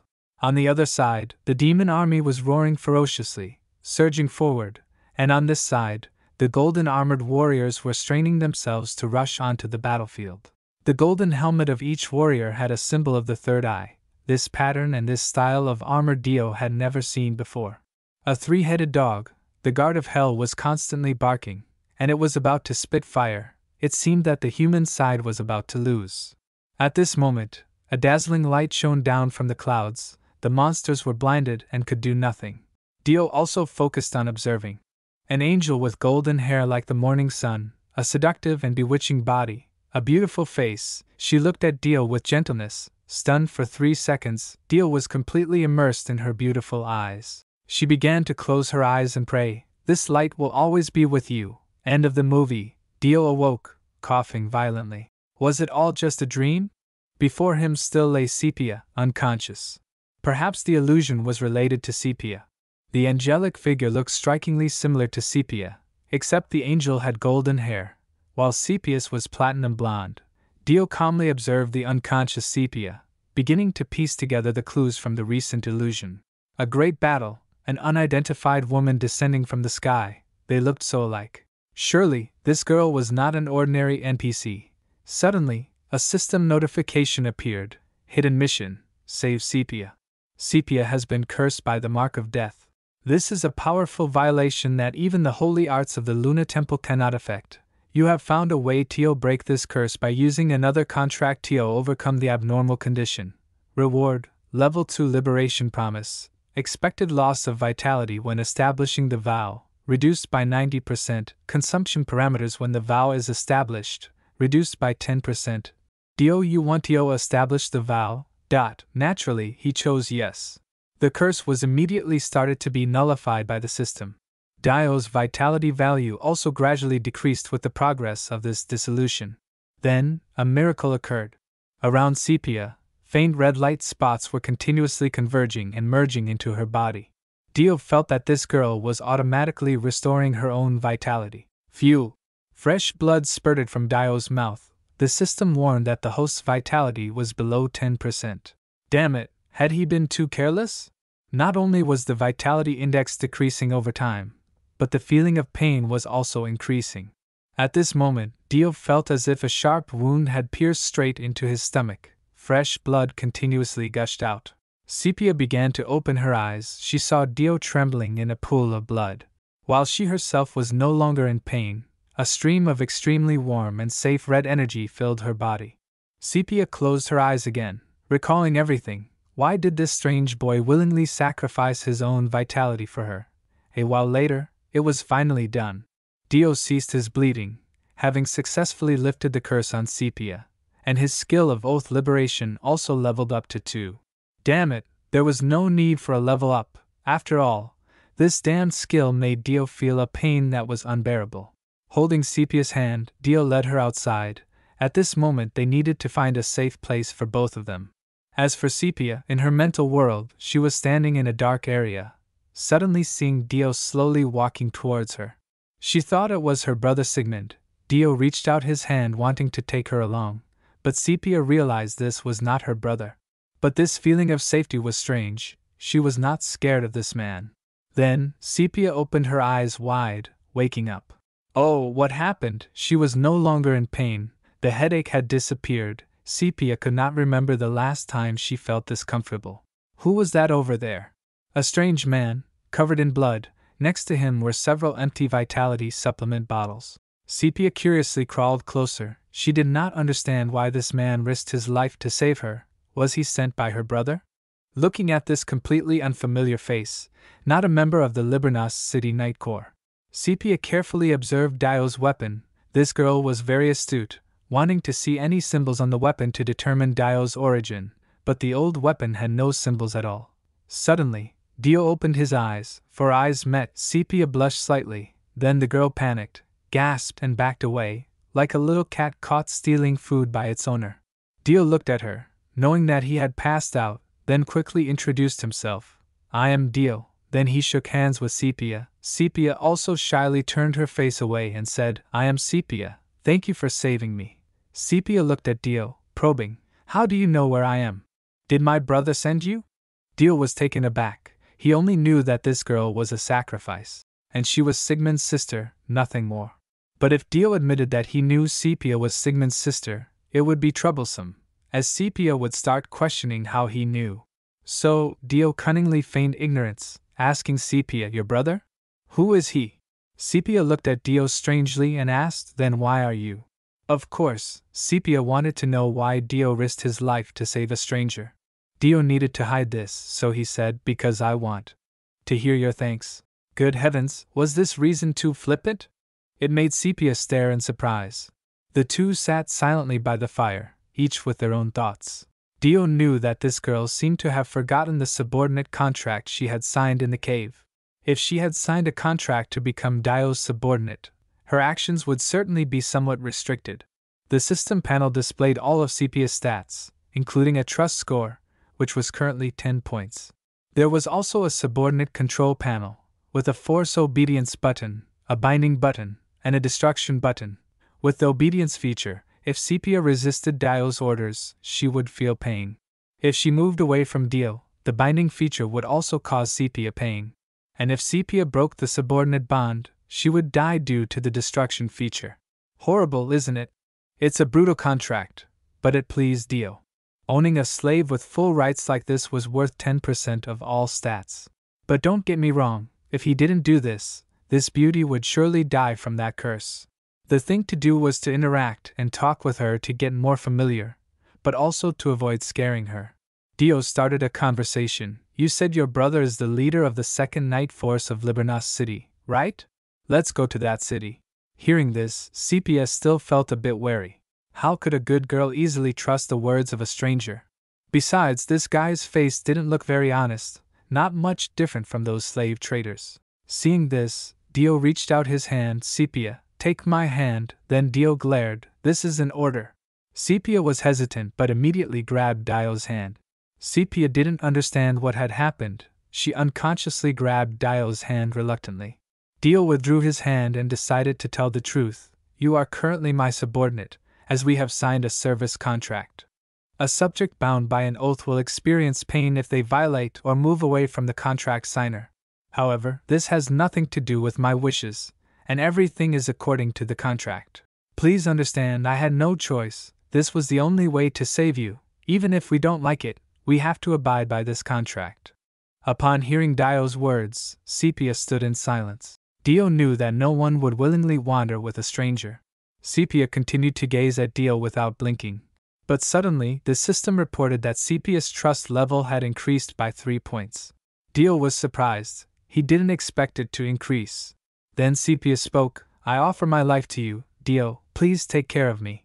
That was good news. Dio didn't expect her to be so easily persuaded. After that, they both headed towards Libernas. In a dark headquarters, a masked leader was interrogating his subordinate. Speak. Why has the sacrifice disappeared? The subordinate knelt down trembling. Sir, when we arrived, all the bandits had been killed. Without uttering another word, the leader raised his hand. Chains flew out from nowhere, binding the subordinate, tightening more and more. The leader roared in anger. You useless fool! Do you know how valuable the sacrifice is that you treated her like that? He was angry because he had been too complacent and didn't send more guards.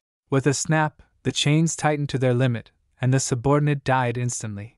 Initially, this leader only wanted to kidnap Sepia as a hostage to threaten her brother, Sigmund.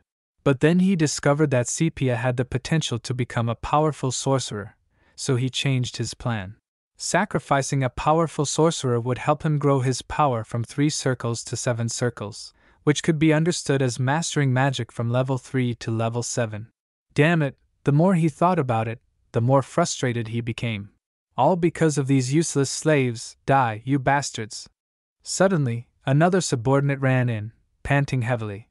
But as soon as he saw his colleague's mangled body on the floor, his face turned pale with extreme fear.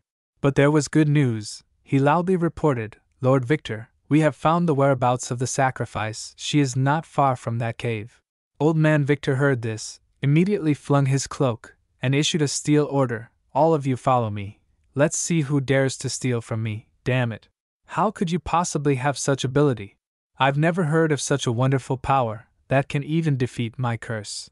I also know that not everyone can sign such a contract.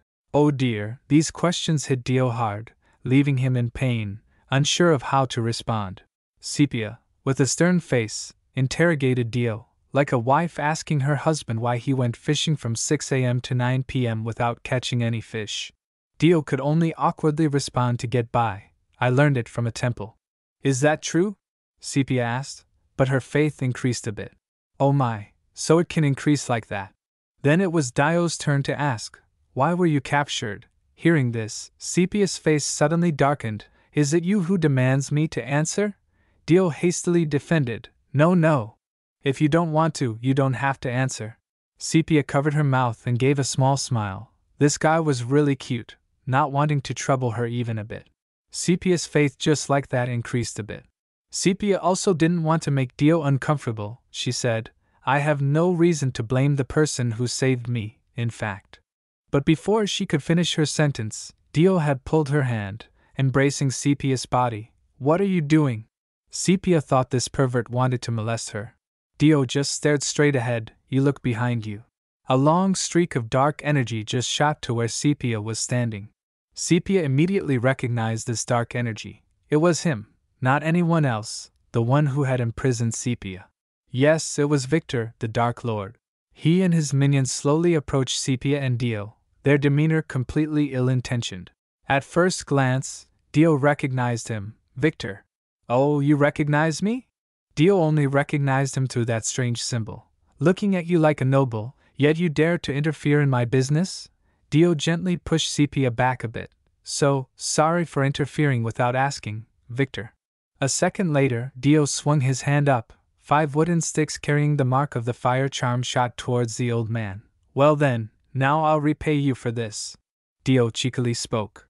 Boom boom. The sound of fire exploding, all of Victor's minions were hit. Dio still smiled, saying, now it's just us. Lord Victor looked at the scene, finding this rascal somewhat interesting. He was not a hero, but a crafty and cunning rogue. Dio looked at him, unscathed, knowing that he had hit a snag today, probably because this guy had reached the level of a proficient level 3 wizard. Indeed, because he had not yet sacrificed Sepia, he could not reach level 5. Sweat poured out. Dio seemed to have a bit of luck, barely able to confront him in a battle. Victor, with his right hand full of dark energy, pointed straight at Dio. Whoosh! A beam of dark energy came flying. Dio dodged it, immediately rushed up to counterattack. Victor's henchman felt scared, not expecting this seemingly weak guy to have such courage.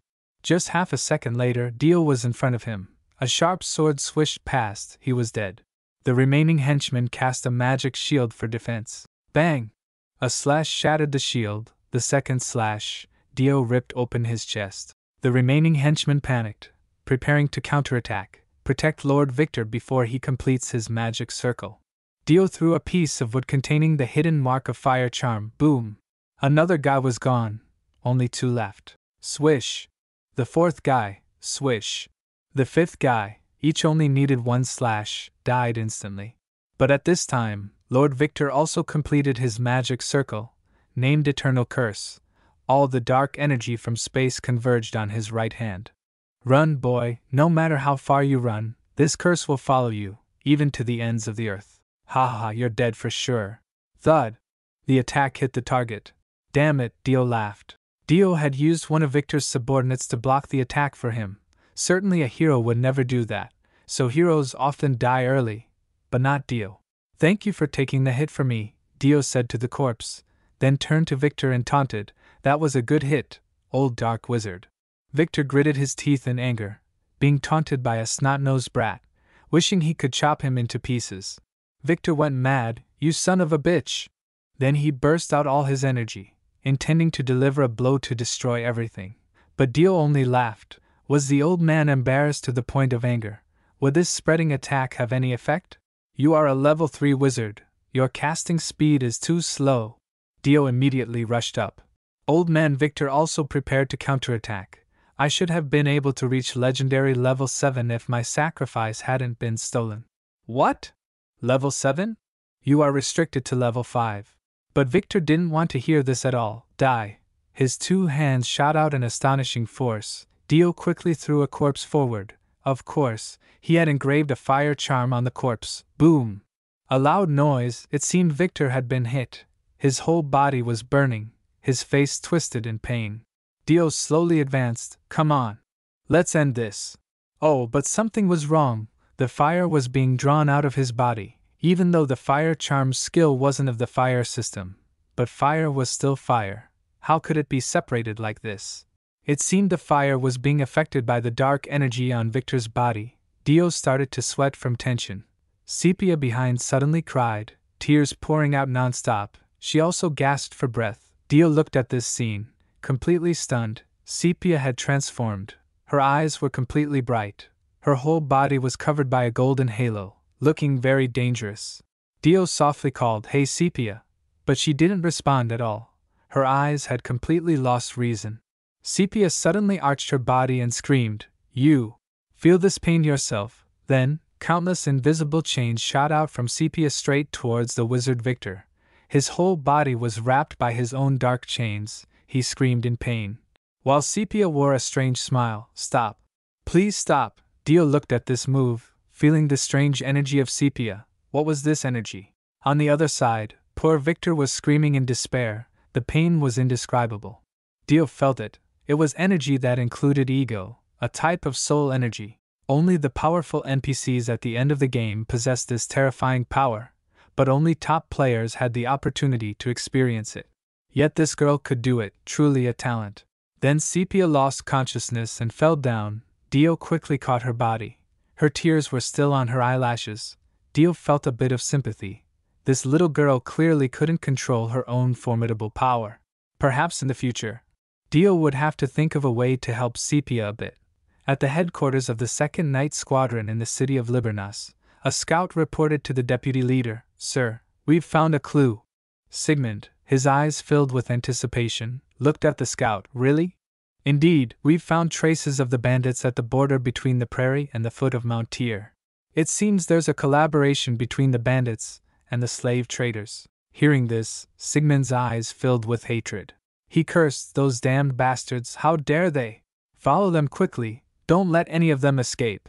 The love this brother had for his sister was boundless. Nothing hurt more than knowing his sister had been taken by his enemies. Sepia, in a new hazelnut-colored dress, followed Dio towards Liburnas. "Is this the right way?" "Of course, I told you I know a shortcut to Liburnas." Indeed, he was a master of shortcuts. Sepia looked at Dio with a hint of annoyance. Dio thought she still didn't trust him, but that wasn't the case. It was his somewhat reproachful tone that displeased Sepia. He had played this game with 7 max-level characters, so he had traversed every path and alley in this world, so as he said, even if he closed his eyes, he could find the correct path. To avoid losing Sepia's trust, Dio better keep his mouth shut a bit. It wasn't good when this fragile beauty was annoyed. At first, he thought this delicate girl needed protection, but she turned out to be quite formidable. Sepia was tired. Dio carried her on. While checking Sepia's stats, everything was normal. Only her character class was hidden. Perhaps this girl also had extraordinary talent, corresponding to her brother, a powerful knight.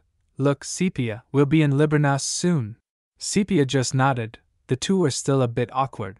Dio needed to earn more of Sepia's trust before he started questioning her about the source of her power.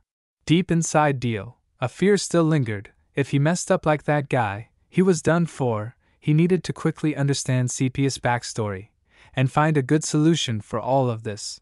Or should he just ask? Dio stopped Sepia. "I have a question. Are you a heretic?" Hearing this, Sepia's heart trembled. Her trust score dropped by 5 points. Inside the Adra Church of the Holy Kingdom, a reverend monk bowed in gratitude. "Thank you for making the long journey here." The person he was addressing was none other than Sepia, who responded with a radiant smile. He then led Clara into the grand hall, a vast space that left Clara in awe. The monk paused and advised Clara, "Now that we're here, I'm sure you've been briefed on proper conduct. but I must remind you to behave appropriately. Clara was taken aback by this. It seemed she was about to meet someone of high stature. A woman sat in the middle of the grand hall, her long blonde hair reaching her shoulders. Clara felt tense. She had never before met anyone of such high rank in the church. Clara knelt on the sanctuary, placed her hand on her chest, and respectfully said, "I am honored to meet the esteemed Luna of the church." "Raise your head, Sister Clara. Thank you for coming all this way." The woman's voice rang out clear. She was Kailina Luna, a woman of unparalleled beauty. Clara raised her head and said, "It is an immense honor to meet you, the revered leader of the Holy Church. You must know why I have summoned you here. I heard that you have been to the Forgotten Temple. Please tell me everything that you saw, everything that you experienced there." And so, Clara began to recount her entire journey, until their expedition returned to the village of Avera. Upon hearing this, the female church leader signaled for Clara to stop. "Thank you, Sister Clara. Your abilities have greatly contributed to our church. Dear sister, the church will reward you appropriately. The light of the Luna god will continue to illuminate the path you have chosen." Clara was overjoyed at these words and said, "Thank you, revered church leader. I offer my deepest respect to the Luna god and you." After that, Clara was escorted away. Kailina was left alone in deep thought. She then summoned Paul Eppenhaus, Archbishop of the Luna Church. Our sister did not lie. Paul understood immediately. A character named Monty mentioned in her story seems to be an imposter. But what he is impersonating, of course, is being awarded a medal, and there is no strong character that the Luna Church does not know. Afterwards, Kailina issued an order, sending a letter to Liburnas to have someone there search for where this Monty character might be. Sepia looked at Dio anxiously. His question left her flustered, unsure of how to respond. "Why do you ask me that? The one who kidnapped me is a dark priest, and he is definitely a member of a sect." Dio looked at Sepia seriously. A common characteristic of heretics is that they seek power, not righteousness. But the power you are using is a kind of energy that I have seen before. It contains wildness and chaos within. So that's it. Sepia had always been suspicious of Dio. She had no idea that he was also suspicious of her. Sepia really suspected that Dio was a high-ranking member of the Luna Church. Ordinary hunters or strong people do not have a skill set like this guy. Meanwhile, the Luna Church had no good intentions towards Sepia at all. But now, Sepia decided to tell everything. When I was young, I went through states of unconsciousness and overload with mana energy. My family sought many powerful wizards but could not find a solution. You can't control it with your will? Yes. You might find it hard to believe, but it does not come from a demon. Usually, when it happens, the overload of mana will release magic originating from fire or light. At this point, Dio remembered the scene in the illusion before. Indeed, Sepia had appeared as an angel. Could it be that Sepia's power really belongs to the holy system? Please believe me, even though I am overloaded with mana, I have never harmed a human being. Damn, this scared Dio. It seems that when she dealt with that wizard, she didn't know at all, just acting on instinct. And this girl is so honest all of a sudden. Could it be because Dio scared her? Sepia spoke sincerely. Because she also wanted Dio to be sincere with her, Sepia said, "Dio, are you a supervisor of the Luna Church?" Sepia spoke intermittently. It was really awkward to ask like this. Dio hastily waved his hand in response. "No. Haven't I told you that I'm just an ordinary hunter? But you come from the East, don't you? You once said." "What? You say the East, you think I'm an Easterner? And why is it a problem that I come from the East? I heard that many people living in the East have become employees of the Luna Church." "Oh my, anyway, I'm not them. I don't like to live a constrained life like that," Dio decisively replied. "The investigators of the Holy Office are those known as the first moon of the Luna deity. They wield immense power, and are also the most stubborn and rigid in all activities. Even the smallest ones, ready to chop someone down if they are suspected of heresy." Dio continued to explain. "If I were an investigator, I would have definitely chopped you down as soon as I suspected you." That's a fact that Sepia also had to admit. "We will soon reach Liburnas. It's best if we harmonize our story, right? I shouldn't tell your brother that you are now my follower, should I? Indeed. So we need to fabricate a story. That is, you have to go with me because I can treat your illness." But no one understands the temperament of her brother better than Sepia. He won't believe you, he will definitely not let me leave. So do we have to tell him the truth about this submission contract? At this point Sepia suddenly pondered and said, please promise me, if my brother wants to go with us, please stop him. Sepia absolutely did not want to see her brother throw away his entire future and career for her. In the dark past, Sigmund had risen from the slums, built a great career. He is now the head of the 2nd Night Corps of Libernas. If Sigmund loses everything because of Sepia, she would rather die. Dio scratched his head, bored. If Sigmund went with them, it would be so much better. After all, he was quite strong. But Sepia was too earnest, so Dio could only reluctantly agree to this. They prepared to move forward, for Libernas was right in front of them, but the sound of galloping horses echoed. A few knights were riding like madmen below. Seeing the familiar flag, Sepia happily ran straight ahead. Dio hurriedly followed. Sepia, don't run. But this girl was too happy to see the sign of her brother. She kept urging Dio to hurry up while running. The leader was Sigmund, who was rushing fiercely. The dust behind him had spread all over an area. He was going mad, looking for someone to vent his anger. Dio saw this look. Damn it, this was not good. Seeing Dio as an enemy, he yelled angrily, die, damn it, this was bad. Sigmund's sharp sword aimed straight at Dio and slashed down, clang. The sound of two swords colliding. No one knew what was happening. Dio gritted his teeth in anger. Whoosh! Dio was thrown away. The strength of this guy was indeed not to be underestimated. Dio waved dismissively at Sigmund. Hey, brother, there seems to be a misunderstanding. But Sigmund paid no mind, only raising his sword and preparing to attack Dio once more. Whoosh! The blade of the sword grazed Dio's head, severing a few strands of hair. Dio was forced to fend off this ferocious beast. Clang clang. The sound of swords clashing echoed continuously. A powerful slash, the sword's aura cut a piece of skin on Dio's cheek. Looking to the side, he saw Sepia was safe behind the knights. Dio had no help whatsoever, so he felt a bit lucky that Sigmund had not yet fully awakened. Dio planted his sword into the ground. A net of energy emanated from his body, immediately pushing Sigmund back. But Sigmund quickly counterattacked. What trick are you trying to pull? Whoosh! Sigmund's sword swung at him, but Dio quickly jumped into the air to dodge the attack. In midair, Dio prepared to counterattack. Bang! A kick from above hit Sigmund's chest. As expected, Sigmund also used his sword to block. At this point, Sigmund had to look at Dio with a different eye. I've never seen this fighting style before. Not bad. Suddenly a woman's scream rang out. How about this? Zap! A magic attack whizzed past Sigmund's hair.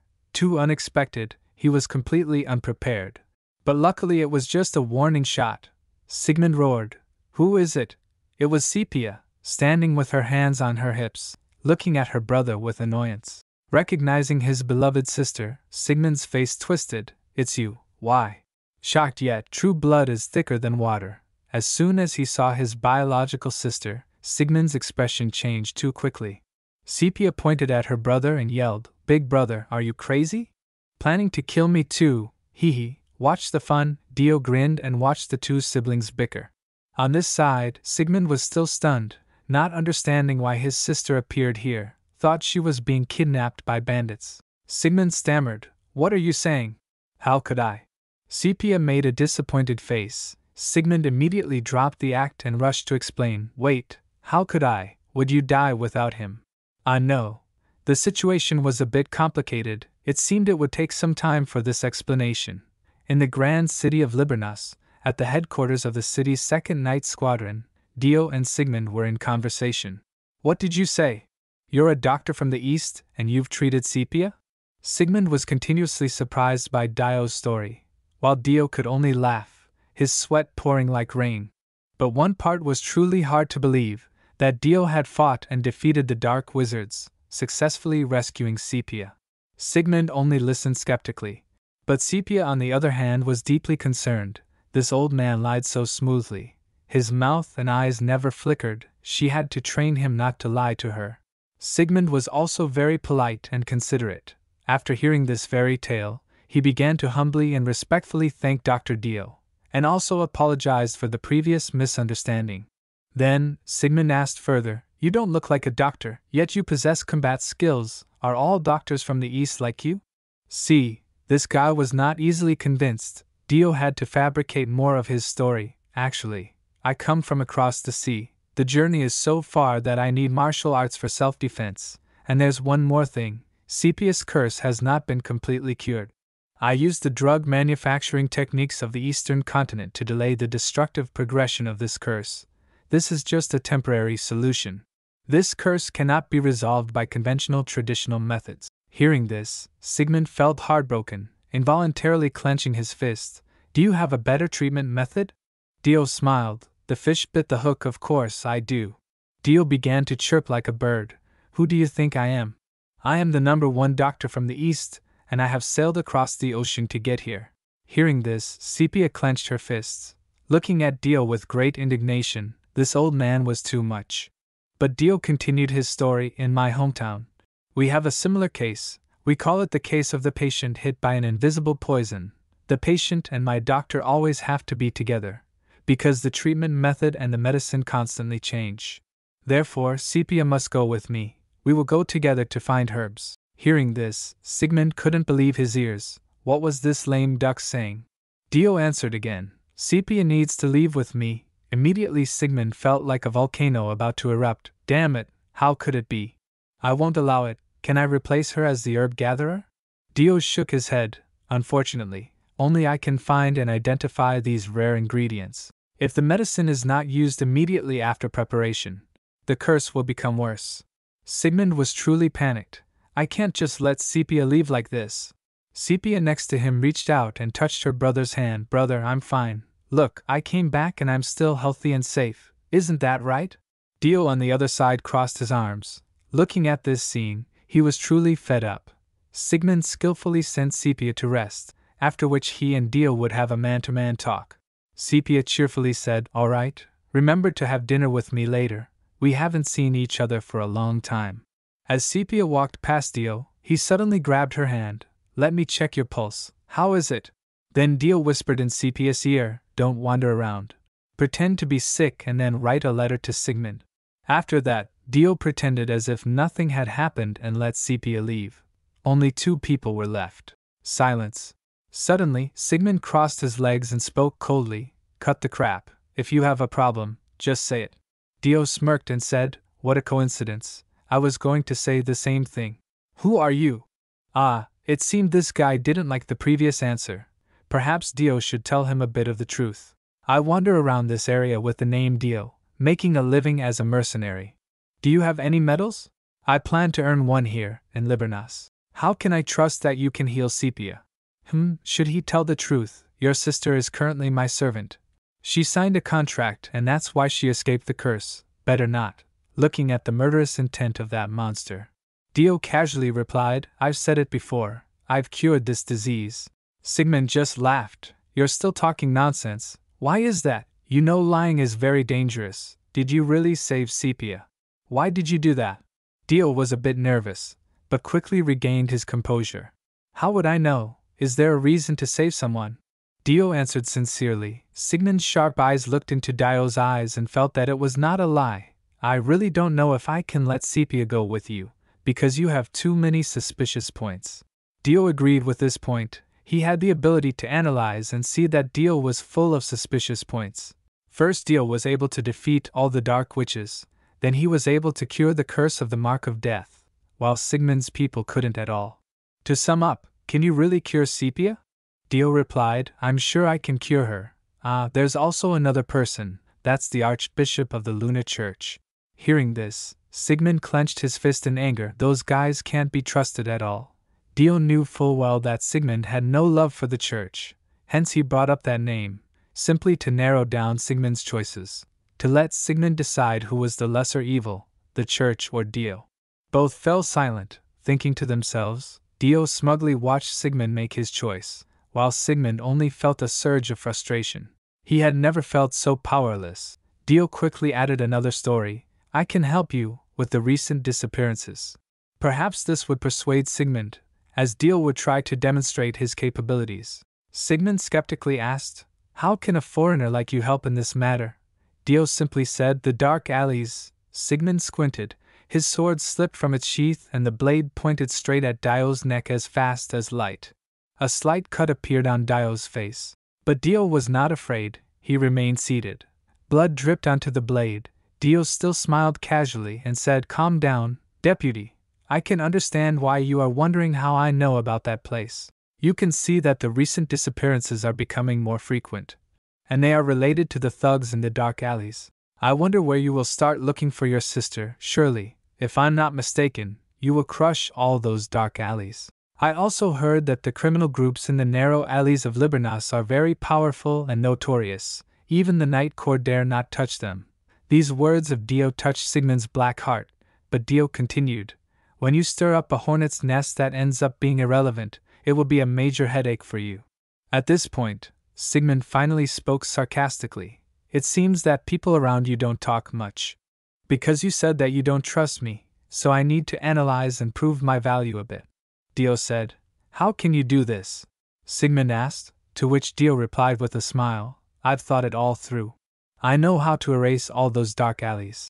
After explaining his plan to Sigmund, all Sigmund could do was exclaim, "This is a meticulous plan. I didn't think you were an impulsive person. Is this your first time in Liburnas?" "I was a military doctor when I was young, so I've done my part of the investigation. I'm saying that I don't do bad things. Can you trust me this time?" Sigmund fell silent. Talking to this cunning Dio was truly depressing. Sigmund thought carefully, finding this guy too unusual. Just based on rumors he could guess the antagonistic relationship between Sigmund and those dark alleys, even asserting that he could erase them. Remember that the underworld in the dark alleys has been a thorn in Sigmund's side for a long time that he couldn't do anything about. Then Sigmund decided to send someone to follow this suspicious Dio. Dio wandered around the city. It seemed that life was still bustling as when he played the game. Nothing changed. Outside the streets were luxurious restaurants, bustling market stalls, but right behind them were the alleys full of crime. In the past, when he was still playing the game, Dio had cleared quests in this city, and the quest related to the dark alley was completed quite easily. There are two forces controlling the power of these dark alleys, or the underworld here. One is the Golden Dawn Gang, and the rest belongs to the Gorhal Gang. According to the plot, the Gorhal Gang had completed the occupation of all the dark alleys, but in the end, they were slaughtered by Sigmund's Night Corps in a rage over Sepia's death. But now that Sepia has escaped death, Sigmund no longer has a reason to rage against them. The plot will change a lot. The following plots will be blind spots for Dio. But the answer to this blind spot will be known to Dio right after he stopped in front of a building. In the game, Golden Dawn was defeated by Gorhal because they suffered heavy losses at the hands of Sigmund. That's where the story is at this point. Dio opened the door and stepped in. A robust old man with white beard greeted Dio with a beaming smile. "Haha, it's rare for the army to send a leader to apologize to us." Dio also smiled brightly and said to Rudin, "Rest assured, we will no longer bother the alleys." Dio wasn't surprised by Rudin's reaction. The head of the Golden Dawn Gang, even though he had suffered heavy losses from Sigmund's previous raids, he still greeted Dio warmly. Truly a rogue and a businessman. Then Dio left. "Hope we will always be in harmony, of course. Be careful on your way back, Inspector." Stepping out of the door, Dio was quite satisfied. The first brick had been laid. Next, Dio went to the NPC warehouse, needing to prepare a bit. In a monster dungeon, Dio was diligently farming monsters to level up. The monsters in this dungeon were mainly giant sewer rats. Nothing was difficult for Dio, mainly needed perseverance. Each one a sword, instantly dead. The essence of fire that Dio had taken from his warehouse had met one of the skill evolution requirements, but it didn't have any effect on the skill. Suddenly a rat rushed up. It intended to sneak attack. Chit-chat. The rat holding a dagger continuously stabbed at a layer of Dio's defense. It was angry because it couldn't do anything. Whoosh. A sword stroke carrying a fire charm. Boom. Bang. A group of rats died again. At this time behind Dio a priest in a blue robe spoke up. "Dio. Are you okay?" "I'm fine, Priest Krupis." "Oh, you're really strong. Your fire magic is even stronger than my holy shield." This blue-robed guy was named Krupis, a priest of the Luna Temple. Dio met him after doing a few quests to earn some money and experience in this city. After receiving a sewer cleaning quest, Dio decided to do it with Krupis, Anyway, having an extra priest wouldn't hurt. Krupis was all smiles, continuously thanking Dio. Thanks to you, Dio, the church's investigation mission is going much smoother. Thank you so much. Don't say that. Rather, thanks to you, I was able to deal with them more quickly. I think we've gone quite deep. Maybe we should stop here. What do you think? Yes, thank you very much. I don't think there are any rat people left. And so after a few polite words, the two parted ways. Krupis didn't forget to bless Dio, hoping that the Luna god would always illuminate Dio's path. But as soon as Dio walked away, he immediately put on a cunning smile. A suspicious person with high-level swordsmanship and explosive magic. I think we've found him, Your Excellency Archbishop. In a destitute alleyway. Hey, isn't that the vagabond from the other day? Indeed, it's him. His attire is unmistakable. Two thugs were discussing Dio, who nonchalantly continued to move forward. They labeled Dio as a spy for the Golden Dawn gang. As Dio had anticipated, information spread like the wind in the underworld. A cocky thug stepped forward, his demeanor eager to pick a fight with Dio. He blurted out, "Hey there, you seem pretty arrogant. You must be mistaken if you think we're as weak as those guys from Golden Dawn." He drew his knife and shouted to assert his dominance. "We are the Gore Howl, got it?" Dio looked at these guys putting on a show, but ultimately, Dio remembered he was still short of some experience points to reach level 90. Hee. Dio smiled kindly and said, "I just want to meet your boss. If defeating you guys will speed things up, I'm willing to do that." The leader of the gang started to get angry, his face turning red. He cursed loudly, "Damn you, you vagabond! Brothers, get him!" And so, the whole gang charged at him with their weapons. Dio looked at them, seeing nothing but thousands of experience points. Inside the shabby room, suddenly there were loud thuds outside the door. Bang! Then a gang member was thrown to the ground. "Boss, save us!" The leader of the Gorehow gang was a muscular woman with fiery red hair. She held a bottle of liquor in her hand, knowing that the person from Golden Dawn had arrived. Dio opened the door, wearing a devilishly kind smile. "Oh, they've really led me to their boss. Are you the leader of the Gorehow?" Dio asked. The thug who was thrown to the ground by Dio earlier. "Thanks for leading me here." The female leader forced a smile, looked at Dio and said firmly, "Are you the one Sigmund brought? I heard you went to Golden Dawn first. Why are you here when you've already chosen your side?" Dio casually replied, "Sigmund told me to clean up all the dark alleys." The female leader laughed out loud at this, as if telling a child to go to the battlefield. It was absurd. "Don't fool me. How could the arrogant Sigmund let an outsider like you handle the affairs of Libernas?" Crash! The sound of the liquor bottle being smashed next to Dio as a warning. The female leader became angry and said, "Even if that's true, are you here to declare war?" "No, what?" The female leader was surprised. "Not declaring war, then what are you doing here? What do you mean?" At this moment, Dio confidently said, "Listen, Sigmund may have made a request of me, but I am not his puppet." Then Dio posed like a savior, spreading his arms wide and passionately declaring, "I am here to unite all the dark alleys." Hearing this, the female leader felt like she was hearing something absurd. This man. With a fiery temper, she immediately ordered her subordinates to attack, all of them brimming with hostility, eager to reduce Dio to a pile of bones. "Enough talk, where are my men? Teach him a lesson." Dio stood still as the Gorehow henchmen charged recklessly. Even the archers in the back started shooting arrows. The arrow that shot towards Dio was caught by his hand. Dio looked at this formation and calculated, 3 guys at a distance, no wizards, a total of 20 guys. The distance they charged was getting closer and closer. Dio began to step back into a defensive stance. One of the quick-footed guys jumped into the air, preparing to slash down. Dio was just as quick, pulling out his magnificent sword from his inventory, the forgotten swordsman's skill, first form, slash. A burst of purple energy erupted, carrying a shocking force. All the henchmen had to raise their hands to block.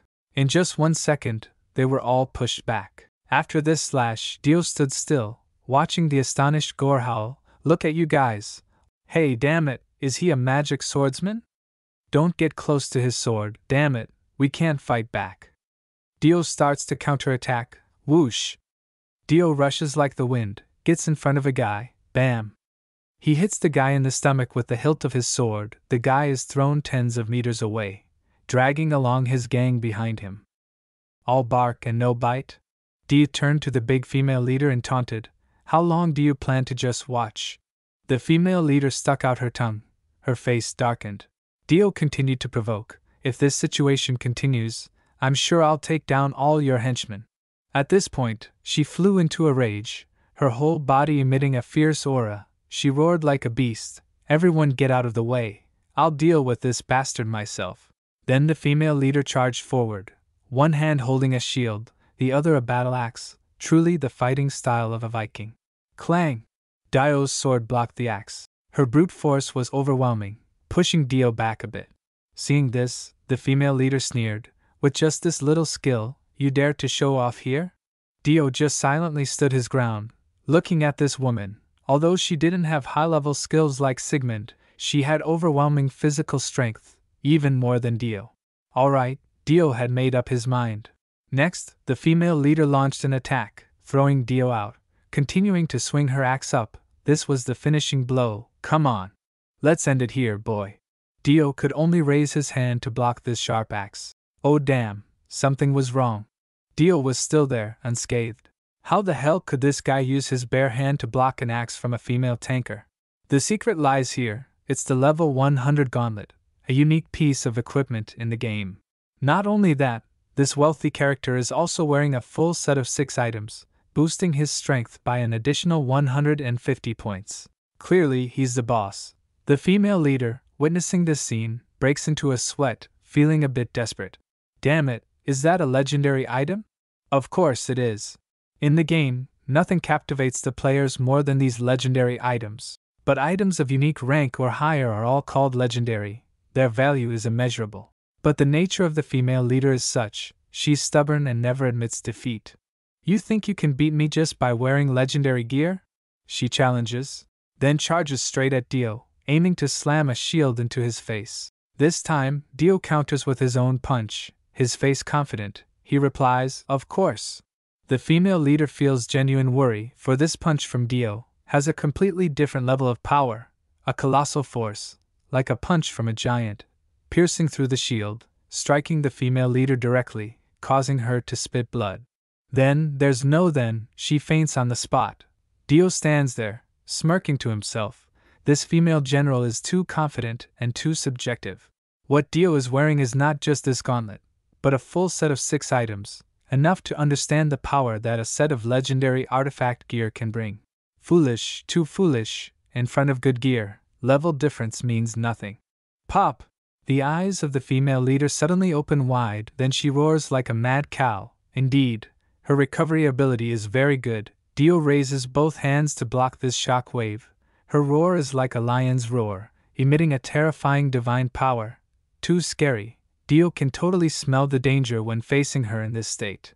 Whoosh! The energy burst from the female leader tears through the wind. Dio quickly grabs the axe handle of the opponent with his hand, absolutely not letting her get the weapon, otherwise it will be extremely dangerous. Next, a judo throw. Boom! The female leader, like a dreaming buffalo, is thrown heavily onto the ground. She coughs once. Her right hand has stopped responding. Dio has knocked her out. Alright, now take a rest. The underlings stare in disbelief at their leader's defeat at the hands of Dio. They can't believe it. But they dare not move, because Dio is sitting on her stomach and holding a sharp knife in his hand. Damn you, son of a bitch! You'd better keep your mouth shut if you don't want your leader's life to be affected. So everyone is silent, waiting for their leader to wake up. Dio heaved a sigh of relief, finally completing 90% of the task. Dio thought perhaps he had grown significantly stronger, but upon reflection, that wasn't the case. To be truly called powerful, Dio knew he had a long journey ahead. Suddenly, he remembered Raymond, his first friend in this strange game world. Surely, he must be doing well, right? In a secret dungeon, Raymond was being tortured nearly to death. His 2 teammates had been killed. Raymond, trembling, could only beg for mercy, while behind him, a darkly elegant girl was enjoying a cigarette. She stepped forward. A hunchback slave hastily greeted. "Welcome, Lady Scarlet." Scarlet asked, "Have you found anything?" Scarlet's figure was so attractive that he drooled. He sincerely replied, "Of course, my lady." After some persuasion, they confessed everything. They confessed all the events that happened until the monster wave attacked and Monty left on a carriage. Have you interrogated the coachman?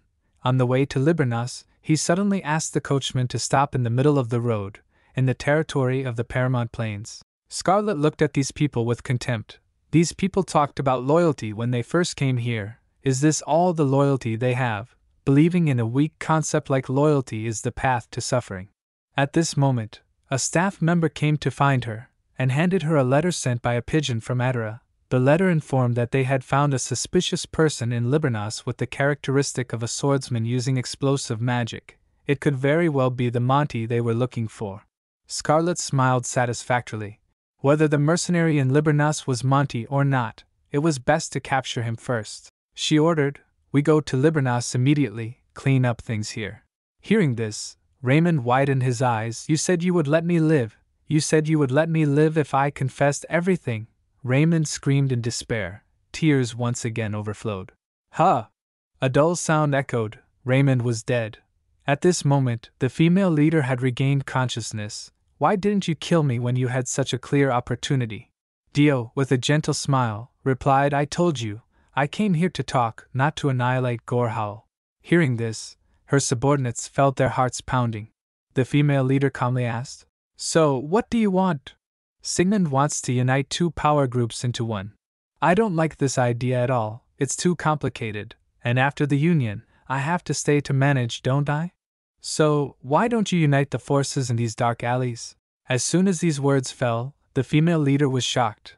A drop of sweat trickled down. "What?" Dio continued calmly, "I approached Golden Dawn first, but they have a leader who is not decent at all, smiling in front of you, but can stab you in the back whenever they have a chance." Dio pointed at the female leader and said, "I like you." She felt a bit awkward hearing this. "I told Sigmund, I will unite the two forces, but you will be the one managing everything. What do you think? Whatever you like, just do it, it's entirely up to you." Seeing their boss negotiating with Dio, the wide-eyed subordinate remembered the past. 10 years ago, when he joined Gorehowl, the alleys were not divided into forces. They were just places where criminals lived and interacted with each other. The first person to unite them used violence to dominate all. That was this female leader Tusk. She not only had violence but also had charisma and leadership skills. Under the belief that one day she would rule the alleys and overthrow Liburnas, he swore allegiance to her. Dio kept talking non-stop. "If you follow what I say, you will be the master of these alleys. How about that? Do you agree?" Tusk naturally agreed immediately. Joy appeared on her face. The wide-eyed guy looked at Dio's face, a face of cunning and audacity. His boss trusted him, but he would never trust this guy. How could his boss trust such a strange outsider? Dio continued to elaborate on his plan. "You must plant bombs at specific locations throughout the city, and let them detonate. Then, you should attack the Golden Dawn, as they will think you are under attack and will rush out. They are currently quite weak after Sigmund's sweeps." Tusk asked, "Will the city's knights stop us when we fight the Golden Dawn?" "Of course not. In fact, they will even assist you. After this, you will be recognized for preventing the Golden Dawn terrorists and saving hundreds of city citizens. There will be rewards and recognition for you. From then on, you will become famous and become the manager of the alleys." Hearing this, the squint-eyed man felt something was wrong. Sigmund is a very strong person. How could he compromise with criminals, just because he wanted to unify the alleys and Gorehowl accepted to play a plan of the enemy? His eyes were completely covered.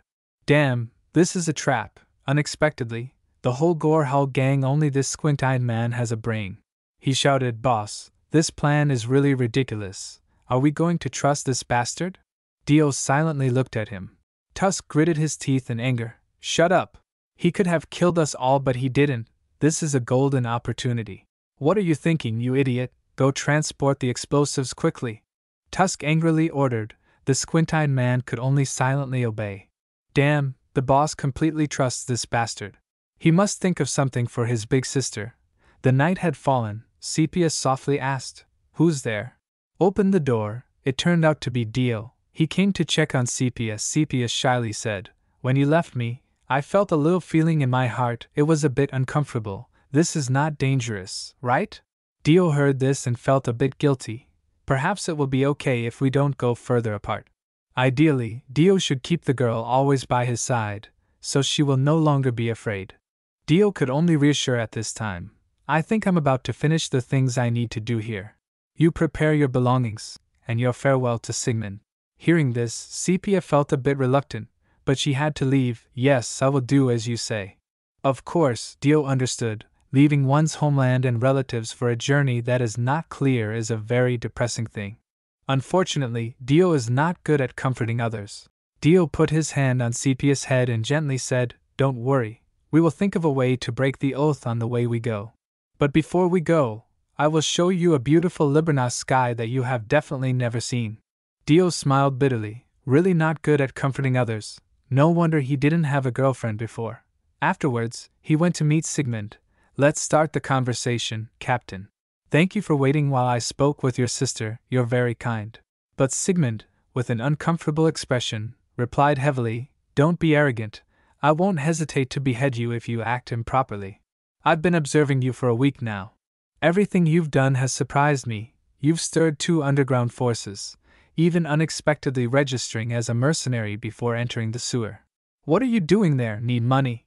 Damn, this guy is really following me." Sigmund continued, "I don't know about the rest, but waiting in the Gorehowl is a dangerous act. They are very active, ready to commit crimes against anyone. Damn, what if you die there? What will my sister do?" "Ah, so this guy is mainly worried about this. You don't need to worry. Everything is still going according to plan. What you need to do right now is to command your troops." The night sky was dark. The starry sky covered this pine forest. The two continued to talk under the moonlight. "Capture the Gorehowl while they think they are on our side, right?" Dio clarified. "But we need to give them time to battle with the Golden Dawn, so after an hour, wait for the signal to start the war with them." Sigmund realized. A signal? What signal? Dio laughed loudly and joked. "A signal like an explosion." "What do you mean? Isn't that putting the people in danger?" "Oh, you can rest assured. No civilians will be hurt, trust me." 4 days later, the day of the great battle arrived. In these 4 days, all of Libranos was as peaceful as a lake. As if behind that shell, the criminals were sharpening their knives, preparing for a great battle. Tusk on this side had prepared his bombs, now just waiting. "The catalyst will be activated and the bomb will explode at noon today, brothers. Our era is coming." Opening the bottle of wine, Tusk and his men began to cheer. "We are heading towards the same goal, hoping that the unification of the alleys will be successful." It's not that Tusk hadn't thought about this before. It's just that Sigmund's cavalry was indeed tough. Unexpectedly, an Easterner could solve this headache for her. Waiting for noon. Why is it so long? Just a few seconds of waiting feels like more than 4 days. At this moment, Tusk was waiting for the clock to strike. But for some reason, the fighting instinct of a northerner like Tusk was trying to warn her of an impending danger. Tusk's eyes widened. Damn it! She stood up abruptly. Her face darkened with anger. The underlings didn't understand what was happening. Then she opened a barrel of explosives. What the hell is this? A timed bomb. Only 9 seconds left. Stunned, Tusk still couldn't figure it out. There was a piece of paper from that bastard Dio. It read, "Try the power of this explosive." Boom! The bomb exploded, shaking the heavens and the earth. Then the church bell rang. All the places in the city where explosives were placed turned into fireworks shooting straight into the sky. The people were stunned by this sight. The children screamed in joy. So beautiful, beautiful to the point of stupefaction. All the people in the city temporarily stopped their work, standing silently watching the fireworks in the sky. Thousands, tens of thousands of fire flowers of various colors flying. Today is not a festival. Why are there fireworks? Does the Lord have this new hobby? Anyway, it's too beautiful, just enjoy it. In her room, Sepia looked out the window, tens of thousands of beautiful flowers of various colors shining in the sky. Oh my God, it's too beautiful. While Dio was just lying lazily on a branch, yawning. These Gorehowl guys have worked really hard, it's just that they didn't get anything. Dio also didn't expect that they would design so many fireworks. These fireworks were also provided by Dio, a kind of reward during a previous game event. Each firework will shine continuously for 100 minutes. That's it, he will go to sleep for a while. Wandering around setting up work all night really made him tired and extremely sleepy. Looking at the sky, even though it's daytime, but the sun had to give way to the fireworks. It's indeed a splendid sky, worth investing in. The townsfolk were still engrossed in the spectacle, thinking it was a gift from the heavens. They quickly realized that a building was ablaze. Assuming it was caused by the fireworks, they ran to call the city's knights. As Dio closed his eyes to rest, he heard the system's notification of experience points gained. It was exhilarating. Tusk was dead, 71,000 experience points. Tusk's minions also contributed a fair amount of points to Dio. After the head of Tusk died, the minions didn't know what happened. They just followed the plan and attacked the Golden Dawn gang. So the entire city of Libranas echoed with the screams of fighting everywhere. All the alleys were bloodied. Gorhal's minions found Rudin, the leader of Golden Dawn. Even though Rudin was a strong warrior, he couldn't withstand a gang of thugs. He was stabbed through the chest. The system announced, "You have completed the task of cleaning up the dark alley. Receive the reward of Libranas's Knight of Honor." Dio predicted correctly. Rudin couldn't hold on for an hour, and then Sigmund's cavalry would flood in to clean up everything. Here it is. Sigmund was charging forward fiercely. Behind him were hundreds of fully armored knights. Dio chuckled at the sight. The opportunity had come. It was best for Dio to find Sepia now, and they would leave while Sigmund was fighting. Because things could change. They might change their minds if they meet again. Sepia was still mesmerized by the magnificent fireworks. The entire sky was beautifully stunning. Could this be the gift he mentioned? The maiden's soul trembled, her heart pounded. She still had some doubts in her heart. Do I really have to leave this place? But suddenly a noise in the house startled her. The sound of heavy footsteps outside the door. Who's there? Sepia had locked the door. There's no way it could be open like that. She cautiously moved forward, but a large figure had appeared behind her without a sound.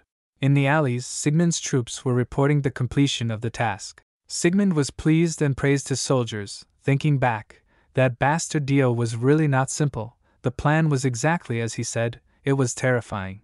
Gorhal and Golden Dawn were annihilated due to the surprise attack. His knights just moved in to clean up the remnants, doing little but gaining a lot. Formidable. This guy was really formidable, so perhaps handing Sepia over to him might also be a choice.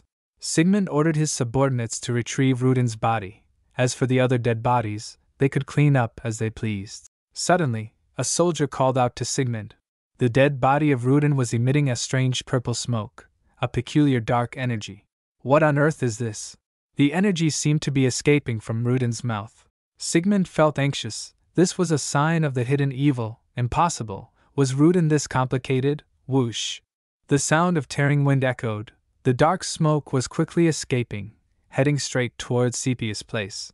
Sigmund shouted, "Everyone, turn back. Protect Sepia." Dio had arrived first. Facing this situation, Sepia had fainted. In front of him was Rudin, the boss of Golden Dawn. How on earth was he here? Rudin greeted, "Hello, Dio. Can we talk a bit?" Dio pondered. He had played this scene in the game. Never heard of Rudin being able to survive after the purge of the Knights. Specifically, this guy had united Gorhal through negotiation, not fighting, but after Sigmund woke up, he was completely annihilated. Could it be that this guy had a hidden background? It couldn't be. Dio shivered because the aura of this guy had changed, not like the last time Dio met, much more intense and profound. It turned out he was always acting. Dio smiled brightly, trying to confidently say, "Do you have a deal with me?" Rudin made a hand gesture like an Italian nobleman, of course. With a snap of his fingers, the door behind Dio was immediately locked by his magic chain. No entry, no exit.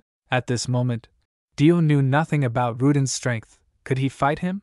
Moreover, he was holding Sepia hostage. Damn it, try first, think later. Dio blinked and threw a knife at Rudin. Thud.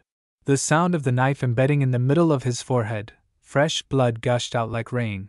Not yet. Dio jumped up, twisted his body, preparing a powerful horizontal slash. No, it was a stab, stabbing through Rudin's chest. The sword was pushed as hard as possible, piercing through the opponent's body. This attack speed was also too fast. Rudin was pushed down to the ground, but the system didn't announce anything. Dio knew that he couldn't be easily defeated. A hand quickly grabbed Sepia, pulling her towards him. Dio successfully rescued the hostage. Rudin calmly sat up. The wounds were healing at an extremely fast speed. He exclaimed, You made a precise decision to strike. Even though you are young, you have become an experienced swordsman. I guess you have seen my secret, haven't you? Dio laughed. What? You mean you're a vampire? Yes, I knew you could answer. Of course, Dio knew that someone with a terrifying recovery ability like this could only be a vampire. Rudin stood up, crushed Dio's knife with his bare hand, and lamented, Anyway, you're not as I expected. Is it because of your equipment? Or is it because all you can do is just that? Damn, more precisely, it's both of the above issues. Looking at his own sword, Dio had to compensate for his lack of skills with equipment. This destructive sword was also the best item that a level 60 could possess. Dio stood up, spoke rudely to Rudin. Old man, in short, you want to give me new equipment, right? Rudin found it amusing. Haha, you cheeky, quick-witted kid. Dio pointed straight at Rudin's face and yelled, Are you belittling me? You broke in and immediately kidnapped someone, and you're always judging me? What do you want? Rudin stood in place, laughing so hard his body shook. Interesting. But when he swung his hand, Dio knew he was making a move. Fast as lightning, Rudin approached Dio, a deadly punch aimed straight at the face. Dio used all his strength to draw his sword to block. This punch was so strong that it distorted space. Retreating a few steps, Dio looked at this old man in horror. What kind of monster is this? He's too strong. The two fought. Dio could only defend and defend in hardship. Rudin generously praised. You resist quite well, but it's still not enough. Dio swung his sword hard to create a safe distance, but unexpectedly Rudin was too fast and approached once again. His claws were cold, sharp, and dark purple, clearly intending to take his life. Rudin roared, You've exposed the gap again, blink! A knife was thrown into the old man's eye. Thump! The knife hit the target. Dio successfully escaped death. It turned out that while Rudin was not paying attention, Dio used a candlestick to attack Rudin, catching him off guard. Dio grimaced and said, The cut is too shallow, isn't it? I intended to behead you. Now Rudin understood why Dio easily exposed the gap. This cunning kid wanted to lure him into attacking to counterattack unexpectedly. Rudin also had to praise. The plan is quite good. You can resist an enemy faster than you. Like before, Rudin's wound was healing quickly. Damn it, Dio could only grimace and stick out his tongue. Even the silver candlestick was ineffective. It seemed that this guy belonged to a higher level of vampire. Suddenly, Rudin burst into delighted laughter. He said loudly, All right, you've passed. This made Dio completely confused. Dio asked in confusion, What are you doing? Do you know me? Of course I do. Rudin called out to Dio, Oh, forgotten swordsman. Dio was instantly stunned. Old man, what are you saying so suddenly? How do you know my identity? Rudin replied, Of course I know, that's all. At this time, Sepia was still unconscious, completely unaware of this conversation. Dio guessed that this old man was related to the hidden character class. Who are you? Dio asked anxiously. Rudin crossed his arms, cheerfully replied, I am a vampire who has lived for thousands of years. During this time, I have survived as a gang leader. Ah, this information made Dio feel chilly. The old man said so. Isn't he the vampire lord? Initially only guessed he belonged to the high-end vampire segment. Unexpectedly, he is the strongest vampire. That means he's around level 350.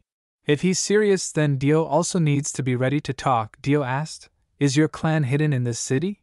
Understanding Dio's intention, Rudin gently reassured, You rest assured, I am the only vampire in this city. Oh really? Rudin fell silent. Then he said, This land lost a piece of history thousands of years ago. Perhaps you have seen it on the paintings on the wall and found the power, haven't you? Honorable forgotten swordsman. At this time, the system announced the character class mission was activated. Meet someone who understands the forgotten past. If Dio successfully explores this knowledge, he will gain new strength. The reward is to upgrade the character class by 1 level. Dio immediately understood, needed to take advantage of this opportunity to complete the mission. From there explore the context of the forgotten swordsman. Please, I want to know more about the history of this power, Dio sincerely told Rudin. At this time, Rudin began to adjust his voice, deeply narrating, thousands of years ago, when this place was still the era of the gods. This era only had the god Luna known and protected humans, but then, there were countless gods to teach humans. There were also super entities stronger than Luna.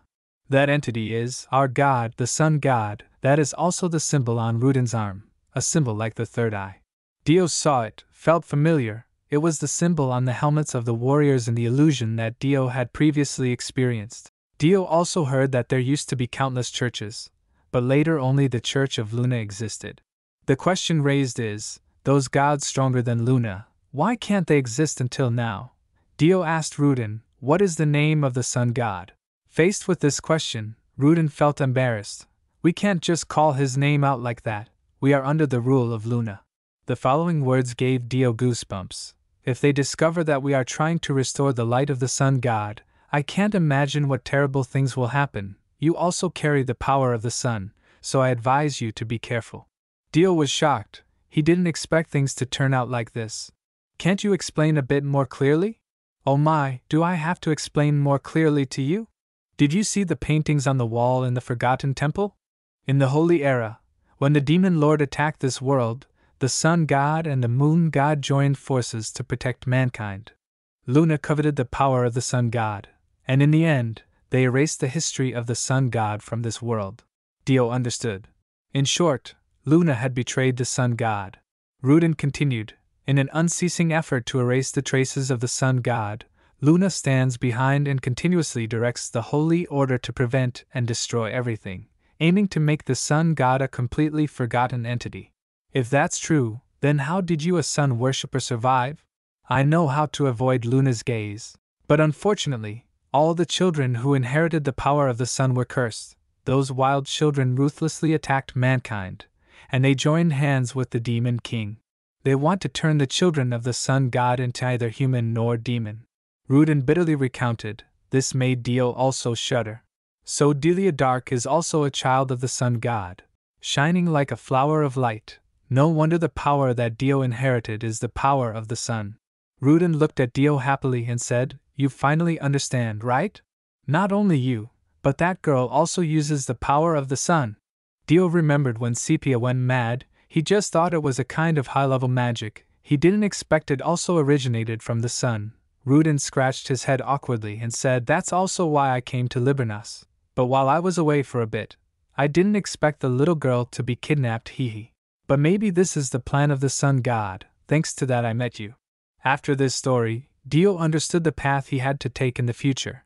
But could all these coincidences and encounters also be arranged by the sun god? The fireworks still lit up the entire sky without stopping. Scarlet stood in the darkness, feeling the noise was too much. The priest beside her whispered, this is also the first time I've seen Liburnas like this. Be careful to record this in the report. Where is Dio? The other replied, the last time we observed, we saw him with Sigmund of the city's Night Alliance. How did they meet? Scarlet said, I haven't investigated there yet, it's too secure. Scarlet knew that this city's night team had more influence than even the Lunar Church. I heard the leader is Sigmund, an excellent person. Indeed, Lady Scarlet, he is a knight who strives for honor and justice. But in Scarlet's eyes, honor and justice are just a game. Her hobby is to destroy other people's faith, and when she heard about Sigmund, Scarlet suddenly felt joy as if she had found a new toy. She stood up and ordered, get ready. On this side, Sigmund was running like mad, running faster than a horse. He wanted to get to his sister as quickly as possible, but he didn't know, a beautiful three-headed female demon was approaching and stalking him. End of part 1.